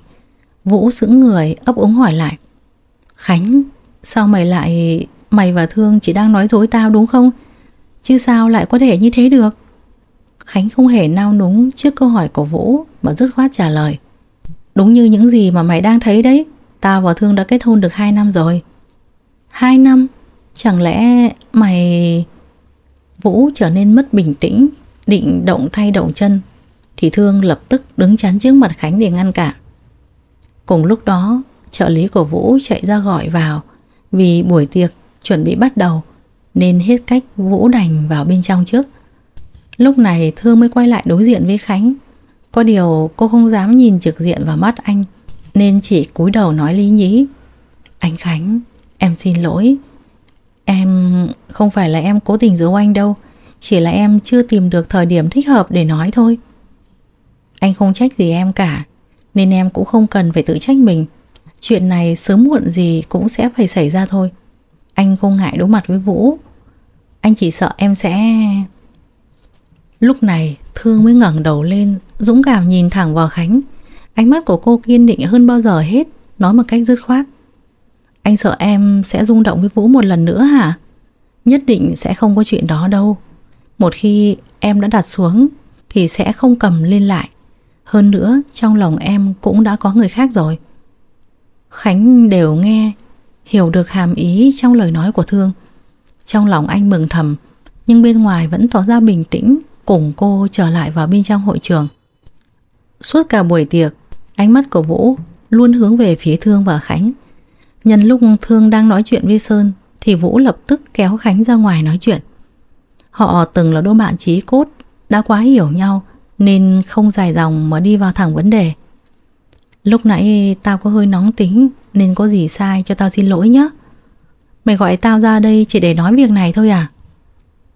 Ngoài chuyện đó ra, tao còn muốn cảm ơn mày vì đã thay tao chăm sóc Thương suốt 2 năm qua. Bây giờ tao trở về rồi, mày trả lại cô ấy cho tao đi. Tao sẽ coi như giữa mày và cô ấy chưa từng có chuyện kết hôn, còn chúng ta thì vẫn là bạn tốt. Khánh dần mất bình tĩnh trước lời nói của Vũ. Quả thật Khánh không thể ngờ được những lời này lại được phát ra từ miệng của Vũ. Trong 2 năm qua, Vũ đã thay đổi quá nhiều, khiến Khánh không còn nhận ra cậu bạn thân nữa rồi. Vũ, mày điên à? Mày có biết mày đang nói gì không thế? Cái gì mà trả lại Thương cho mày? Cô ấy là con người chứ đâu phải món hàng để nói trả là trả. Khánh, mày cũng đâu cần phải kích động như vậy. Năm đó lúc tao nhờ mày chăm sóc Thương, chẳng phải đã nói rõ hết cả rồi sao? Bây giờ tao trở về thực hiện lời hứa thì có gì là sai nào? Chẳng lẽ mày sợ mang tiếng từng có một đời vợ à? Mày thay đổi nhiều quá Vũ ạ. Mày còn nhớ tao từng nói tao có thích một cô gái tận 7 năm không? Tao nhớ, thì sao? Cô gái mà tao nhắc tới chính là Thương đấy. Nghe đến đây, Vũ hoàn toàn mất bình tĩnh, lao vào đấm Khánh một cái thật mạnh vào mặt rồi quát lớn: Thằng khốn, tao coi mày là bạn thân, mà ở sau lưng tao mày lại âm thầm tăm tia người yêu của tao hả? Khánh cũng không chịu để yên, trả lại một đòn cho Vũ để trút hết toàn bộ sự tức giận đã dồn nén suốt thời gian qua. Mày có biết cái hôm mày đi Pháp, Thương đã dùng mảnh vỡ của khung ảnh tự khiến bản thân mình bị thương không? Nếu không phải tao đến kịp thì có lẽ là cô ấy đã... Vết sẹo ở trên cổ tay cô ấy vẫn còn đấy. Mày nói mày yêu cô ấy mà lại đối xử với cô ấy như vậy hả? Mày gửi bừa một đoạn tin nhắn thông báo sẽ rời đi 2 năm ngay trước một tuần lễ diễn ra hôn lễ, rồi mong cô ấy đợi mày. Nực cười thật. Mày có từng nghĩ đến cảm xúc của cô ấy khi đọc mấy lời đó không? Mày nói mà không biết ngượng miệng à? Tao và Thương vẫn chưa chia tay, vậy nên mày cũng chỉ là kẻ thứ ba chen chân vào mối tình của tao thôi. Uổng công tao luôn coi mày là bạn thân nhất của tao. Chẳng biết từ lúc nào Thương ở gần đó đang nghe hết cuộc nói chuyện của hai người đàn ông. Vũ một lần nữa không nhịn được, lao vào, xảy ra ẩu đả cùng Khánh.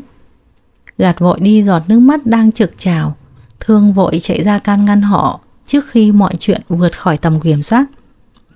Sau khi tách được họ ra, Thương không suy nghĩ liền vung tay tát một cái thật mạnh vào má của Vũ, rồi thấp giọng nói: Anh Vũ, đổ rồi đấy.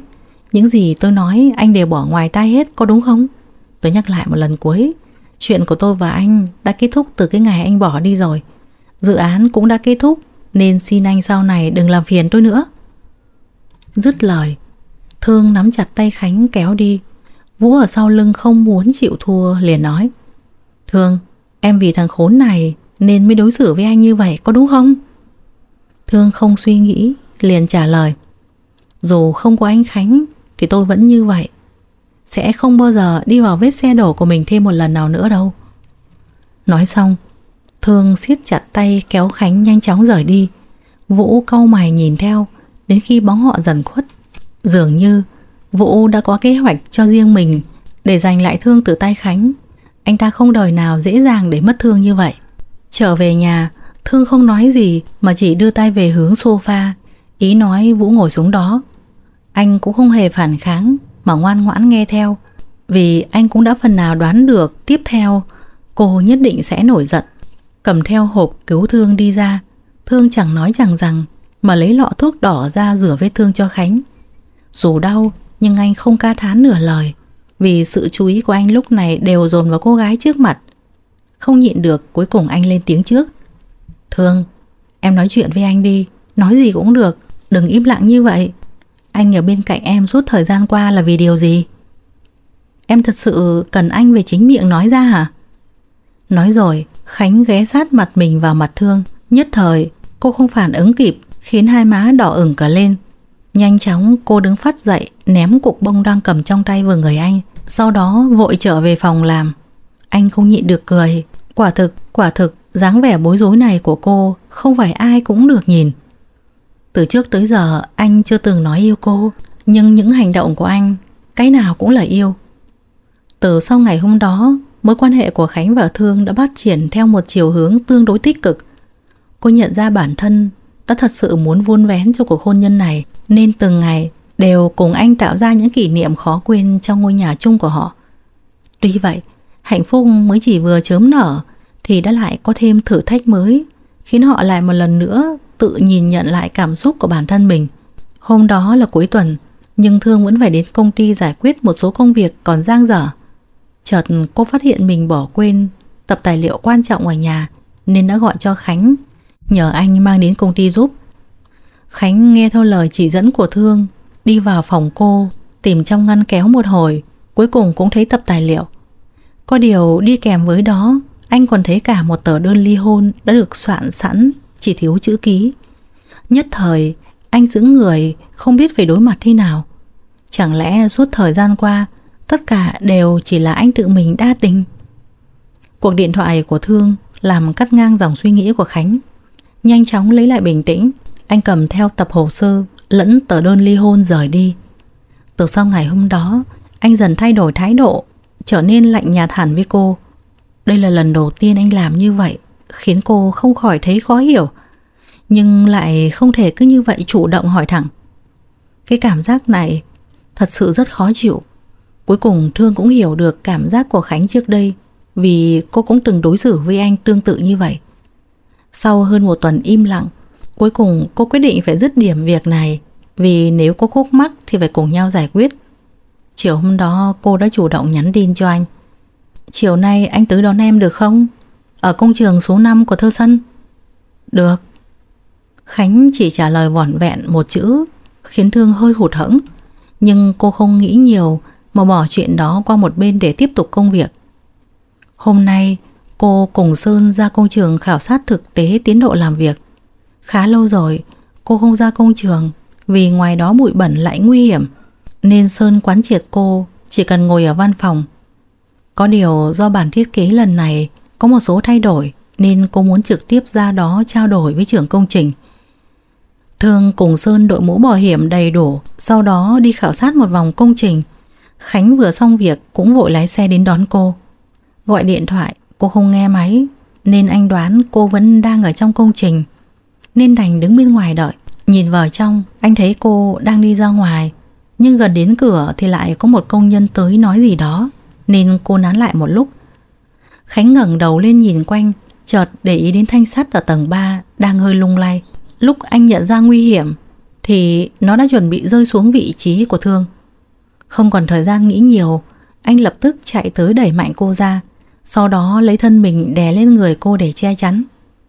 Mọi thứ diễn ra quá nhanh, nên đến khi Thương kịp lấy lại ý thức thì Khánh đã gục ở trên người cô, với máu chảy ra rất nhiều từ vùng đầu. Thấy vậy, các công nhân khác cùng Sơn vội vàng chạy đến. Cô hoảng loạn chỉ biết ôm chặt lấy anh, vừa khóc vừa gào thét, hối thúc mọi người nhanh chóng gọi cấp cứu. Khoảng 5 phút sau, Khánh được đưa vào phòng cấp cứu trong tình trạng mất máu khá nhiều ở vùng đầu. Thương cũng bị chảy xước nhưng không nghiêm trọng mấy. Máu dính trên áo cô đều là của anh. Ngồi đợi bên ngoài, cô đứng ngồi không yên. May sao có Sơn ở bên cạnh liên tục trấn an, mới giúp cô bình tĩnh lại phần nào. Phẫu thuật thành công, nhưng Khánh vẫn đang ở trong tình trạng hôn mê. Ngày nào Thương cũng túc trực bên cạnh giường bệnh, với mong muốn khi anh tỉnh lại sẽ thấy cô đầu tiên. Cô rất ân hận vì đã gọi anh đến công trường. Giá như cô đừng nhắn anh tới đón thì anh đã không ra nông nỗi này. Tin tức Khánh đang hôn mê trong bệnh viện nhanh chóng đến tai Vũ. Chớp thời cơ, Vũ chọn ngay thời điểm này để thực hiện kế hoạch điên rồ của mình. Vũ lấy điện thoại gọi cho Thương, nhưng lúc này cô không còn tâm trí để tâm đến nữa, vì trong mắt cô bây giờ chỉ có Khánh. Hết cách, Vũ đành gửi tin nhắn cho Thương với hy vọng cô sẽ đọc được và đồng ý ra gặp mặt. Quả nhiên cách này hiệu nghiệm. Cô đã nhắn lại: "Được, tôi ở ngã tư đợi anh."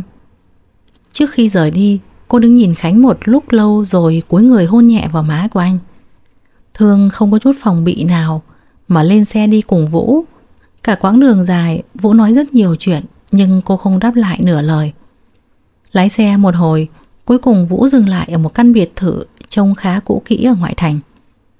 Trên đường đi, tự nhiên Thương có linh cảm không lành, nên đã cố gắng lén mò tay ra sau, cố gắng chuyển tiếp tin nhắn của Vũ và gọi 3 lần vào máy của Khánh.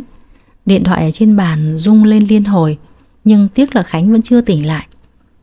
Đến địa điểm, Vũ lập tức kéo Thương xuống xe. Anh ta giật lấy điện thoại của cô vứt lại ở trong xe, sau đó lôi mạnh cô đi vào bên trong. Vào trong ngôi biệt thự, Vũ thả tay Thương ra, còn anh ta thì đi vào bên trong làm gì đó. Thương bước theo sau, nhìn đến phòng khách. Cô liếc qua một vòng, cuối cùng ánh mắt của cô dừng lại ở những khung ảnh được đặt trong một chiếc tủ. Cô hơi giật mình, vì tất cả đều là ảnh của cô và Vũ chụp chung trong 6 năm bên nhau. Ở trên cùng tấm ảnh to nhất chính là ảnh cưới của họ. Thay vì cảm giác hạnh phúc, tự nhiên cô cảm thấy nơi này có gì đó không an toàn. Trong đầu của cô nghĩ ngay đến việc chạy trốn khỏi nơi đây. Nào ngờ vừa chạy ra đến cửa thì Vũ đã đứng đó từ khi nào. Trong tay của anh ta còn cầm một cây gậy bóng chảy. Chưa kịp để Thương phản ứng, Vũ đã đập vào đầu cô một cái, khiến cô mất dần ý thức và ngất lịm đi ngay sau đó. Sau 3 ngày hôn mê, cuối cùng Khánh cũng lờ mờ tỉnh lại. Anh từ từ mở mắt nhìn quanh, nhận ra bản thân đang ở trong bệnh viện, nhưng xung quanh lại không có ai hết. Đúng lúc đó, một cô y tá đẩy theo một xe thuốc đi vào. Thấy anh đã tỉnh, ngay lập tức cô chạy ra ngoài gọi bác sĩ. Sau khi kiểm tra, bác sĩ nói các chỉ số của Khánh đều ổn. Tuy nhiên anh vẫn cần ở viện theo dõi thêm vài ngày. Lúc này anh mới quay sang hỏi cô y tá: "Cho hỏi tôi đã ở đây bao lâu rồi?" "Anh đã hôn mê suốt 3 ngày nay rồi." "Lâu vậy sao?" "Cô ấy mà biết anh đã tỉnh lại chắc là sẽ vui lắm đấy." "Khoan đã, cô nói là ai vui cơ chứ?" Khánh hơi khó hiểu trước lời nói của cô y tá, vì lúc tỉnh dậy anh chẳng thấy ai hết nên có chút mông lung mơ hồ. "Thì chính là vợ anh đấy, cô gái xinh đẹp, cao chừng này mà tóc dài ngang qua vai ấy." "Bây giờ cô ấy ở đâu rồi? Cô ấy có sao không?" "Cô ấy chỉ bị chảy xước ngoài da thôi, anh cứ yên tâm. Mấy ngày anh hôn mê, cô ấy đều túc trực ngày đêm ở đây. Lúc nãy cô ấy có nói đi đâu đó có việc, chắc là sắp quay lại rồi. Thôi, anh nghỉ ngơi đi, tôi ra ngoài làm việc tiếp đây." Nói rồi, cô y tá đẩy xe thuốc ra ngoài. Khánh nhìn thấy điện thoại ở trên bàn thì liền cầm lên định gọi cho Thương để báo bình an. Mà đâu ngờ lại thấy 3 cuộc gọi nhỡ của cô. Dường như anh cảm thấy có gì đó không đúng. Anh vuốt màn hình lên kiểm tra mới thấy tin nhắn cô chuyển tiếp. Thương, anh đã suy nghĩ rất nhiều và nhận ra bản thân quá sai khi đối xử với em như vậy. Sắp tới anh sẽ quay về Pháp và có thể sẽ không bao giờ trở về nữa. Liệu em có để đi chơi cùng anh nốt ngày hôm nay được không? Sau tất cả những chuyện đã xảy ra, anh mong rằng chúng ta vẫn có thể là những người bạn tốt của nhau. Chợt Khánh nhớ lại lời mình từng dặn Thương trong từng trường hợp đang gặp nguy hiểm thì hãy gọi vào điện thoại của anh 3 lần. Lúc đó anh chỉ đơn giản cẩn thận nhắc nhở cô đề phòng trường hợp xấu thôi. Nào ngờ hôm nay đã thật sự dùng đến. Ám hiệu của cô kèm theo đoạn tin nhắn khiến Khánh lờ mờ đoán ra được Vũ đang gây ra nguy hiểm cho cô. Không có thời gian suy nghĩ, Khánh dứt khoát giật ống truyền nước ở trên tay, sau đó thay vội bộ quần áo thường rồi chạy ra ngoài. Đứng ở cổng bệnh viện, anh gọi trợ lý Toàn lái xe đến đón. Sau khi cậu ta tới nơi, anh liền lấy xe để tự lái đi. Trước khi rời đi, còn dặn cậu ta đợi khi nào anh gửi định vị thì hãy báo cảnh sát đến hỗ trợ. Mọi thứ diễn ra quá nhanh. Trợ lý Toàn vẫn chưa kịp hiểu chuyện gì thì Khánh đã lái xe đi rồi. Sở dĩ anh làm vậy là vì muốn tự mình dứt điểm chuyện này. Hơn nữa cũng không muốn cậu dính vào mấy chuyện nguy hiểm này. Khánh vừa lái xe vừa nói chuyện với cậu bạn nhờ dò tìm địa chỉ điện thoại của Thương qua định vị. Chỉ mất đâu đó khoảng 10 phút, anh đã có được vị trí cụ thể của cô. Đạp ga với tốc độ nhanh nhất, anh cố gắng lách qua dòng xe đông đúc vì anh không muốn phải chứng kiến cô bị thương thêm một lần nào nữa. Quay lại căn biệt thự, lúc này Thương đã bị trói chặt tay chân. Vũ đặt cô ngồi ở trên ghế tựa. Thương lờ mờ tỉnh dậy, cựa quậy người, nhưng đều vô ích. Trên đầu cô có vết thương chảy máu khá nhiều. Đúng lúc đó, Vũ đi vào cùng chiếc gậy bóng chày dính máu được kéo lê trên sàn gạch. Nhìn thấy Vũ đi vào, Thương càng thêm kích động, cựa quậy mạnh hơn nhưng đều vô ích. Anh đi tới dùng bàn tay bẩn thỉu vuốt dọc lên má của cô. Có điều Thương đã quay ngoắt đi chỗ khác. Anh cũng không nổi nóng mà bình tĩnh ngồi xuống ghế đối diện. Lúc này Thương mới thấp giọng mà hỏi: Anh Vũ, tại sao anh bắt cóc tôi? Sao lại gọi là bắt cóc? Anh chỉ muốn đưa em về nhà của hai chúng ta thôi mà. Cái gì gọi là nhà của hai chúng ta? Anh điên rồi anh Vũ à? Phải, anh điên rồi. Điên vì yêu em quá nhiều đấy. Chợt Vũ nhìn trực diện vào Thương. Ánh mắt này vừa quen vừa lạ, khiến cho Thương bất giác run lên. Ở bên cạnh Vũ lâu như vậy, nhưng đây là lần đầu cô nhìn thấy bộ mặt này của anh ta. Không biết phải nói là do Vũ che giấu quá giỏi, hay là cô yêu anh ta đến không còn nhìn rõ những thứ xung quanh. Giọng của anh ta đanh lại: Em không cần sợ đâu. Sau hôm nay thôi, em sẽ thuộc về anh. Chỉ là của một mình anh thôi. Anh sẽ không để cho thằng Khánh nó cướp em đi một lần nào nữa đâu. Anh mau thả tôi ra đi, nhanh lên. Vũ mạnh tay đẩy mạnh Thương. Người cô ngã mạnh xuống đất. Cả người Thương ê ẩm đau nhức, nhưng anh ta nào có quan tâm. Cứ thế thô bạo vác cô đi thẳng vào phòng ngủ. Cùng lúc đó, sau thời gian chật vật, Khánh đã tìm đến được căn biệt thự. Anh nhanh chóng chạy đến chiếc xe ô tô đỗ bên ngoài, nhưng không có ai hết. Kiểm tra kỹ một lượt, cuối cùng anh thấy điện thoại bên trong. Khánh lập tức gửi định vị cho trợ lý Toàn, sau đó cẩn thận mò vào bên trong căn biệt thự. Từ cửa bước vào, thứ đập vào mắt Khánh đầu tiên chính là chiếc tủ kính lớn trưng bày ảnh. Phản ứng của anh không khác Thương là mấy. Không còn nhiều thời gian nên anh nhanh chóng gạt chuyện này qua một bên, sau đó đi xung quanh kiểm tra. Lúc này Vũ đã đưa được Thương vào trong phòng ngủ, được trang trí xung quanh như một căn phòng tân hôn. Đặt mạnh cô nằm xuống giường, sau đó anh ta đưa tay mân mê cơ thể cô, mặc cho cô liên tục giãy giụa. Cô sợ hãi la hét: Cứu tôi với! Anh tránh xa tôi ra đi, làm ơn tha cho tôi đi. Anh Khánh ơi, cứu em sợ lắm. Nghe thấy Thương gọi tên Khánh thì Vũ lại càng điên hơn nữa. Anh ta thô bạo giật mạnh chiếc áo sơ mi của cô, bật hết cả cúc ra. Trông anh ta bây giờ chẳng khác nào con hổ đói đang chuẩn bị làm thịt con mồi. Hình ảnh người thanh niên tốt bụng khi xưa đã biến mất từ bao giờ. Anh ta nằm đè lên người cô, hôn liên tục lên mặt, lên cổ cô, khiến cho Thương vô cùng sợ hãi. Thương vùng vẫy trong vô ích. Đúng vào lúc nguy cấp, Khánh nghe được tiếng kêu cứu của Thương nên vội tông cửa chạy vào bên trong. Khánh thấy có cây gậy bóng chảy, lập tức đập mạnh mấy phát vào lưng của Vũ, khiến cho Vũ loạng choạng rồi gục xuống bên cạnh. Thương trở nên hoảng loạn hơn bao giờ hết. Cô ngồi co mình, lấy tay che đi phần áo bị rách. Khánh thấy vậy lập tức cởi áo khoác trùm vào người cô, rồi liên tục trấn an. Thương, nhìn anh này, anh là Khánh, là anh đây mà. Thương ngẩng đầu lên, nhìn thấy người trước mặt quả nhiên là Khánh, liền nhào vào lòng anh khóc lớn. Tiếng khóc như xé lòng của cô khiến tim anh đau nhói. Lần này xem như Khánh đến kịp lúc, nhưng Thương vẫn không tránh khỏi việc bị ám ảnh tâm lý. Ôm chặt cô vào lòng, Khánh thấp giọng nói: Em an toàn rồi, có anh đây rồi. Không bao lâu sau, trợ lý Toàn cùng cảnh sát tới áp giải Vũ về đồn. Khánh mặc áo khoác tử tế vào cho Thương, rồi bế cô lên đưa vào bệnh viện kiểm tra. Vết thương ở trên đầu cô đã được băng bó cẩn thận, còn vết thương chảy xước khác cũng đã được xử lý, nên nhìn chung là không có gì đáng lo ngại nhiều. Sau khi được tiêm một liều thuốc an thần, Thương ngủ ngon lành đến sáng. Hôm sau cô tỉnh giấc đã nhìn thấy Khánh ngủ gật bên cạnh, nắm chặt tay cô.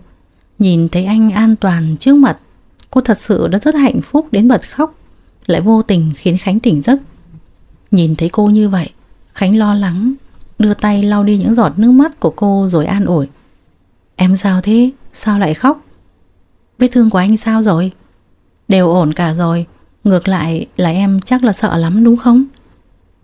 Thực ra cũng không quá đáng sợ, vì em biết chắc chắn anh sẽ đến cứu em. Em còn nói được như vậy nữa, em có biết em làm cho anh lo lắng lắm không? Lại còn dám tùy tiện một mình đi gặp Vũ nữa chứ. Nếu đã quan tâm em như thế thì tại sao suốt một tuần qua lại lạnh nhạt với em như vậy? Có chuyện gì nói em nghe đi, chúng ta cùng giải quyết. Anh đã nhìn thấy tờ đơn ly hôn được soạn sẵn trong ngăn kéo của em. Thương hơi sững người khi nghe Khánh hỏi về tờ đơn ly hôn, nhưng rất nhanh sau đó cô đã lấy lại bình tĩnh giải thích. Đúng là em đã soạn sẵn tờ đơn ly hôn đó từ khoảng 1 năm trước để giải thoát cho anh, vì em không muốn anh tốn thời gian ở bên cạnh em nữa. Lúc đó em nghĩ dừng lại sớm, xem chừng anh có thể yêu đương thêm vài người rồi tái hôn cũng chưa muộn. Dẫu sao thì với đàn ông thành đạt ở độ tuổi 30 như anh thì có gì mà khó khăn. Có điều em vẫn chưa đủ can đảm để nói chuyện nghiêm túc với anh. Xem chừng em đã thích anh từ lúc đó rồi cũng nên.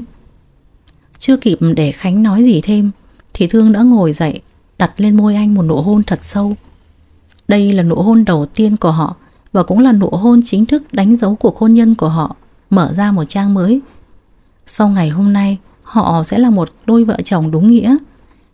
Sau thời gian điều tra, Vũ được giám định mắc chứng tâm thần nên đã trả về gia đình để điều trị. Mẹ anh ta khóc lóc đau đớn, nhưng không còn cách nào ngoài việc phải đưa con trai vào bệnh viện tâm thần. Nhờ Thương đã viết đơn bãi nại nên Vũ không bị truy tố pháp luật. Bà Cúc biết chuyện thì cảm thấy xấu hổ và ân hận vô cùng. Nhưng tất cả đều đã muộn. Thương đã chọn Khánh và cô đã cùng anh sang Canada định cư. Sau tất cả những chuyện đã xảy ra, Khánh và Thương quyết định sẽ đến một đất nước khác sinh sống, gạt bỏ hết quá khứ, ở lại nơi đầy đau thương này. Quý vị và các bạn thân mến, tình yêu ích kỷ của Vũ đã mang đến tổn thương quá lớn cho Thương, khiến cho Thương suýt chút nữa thì mất mạng.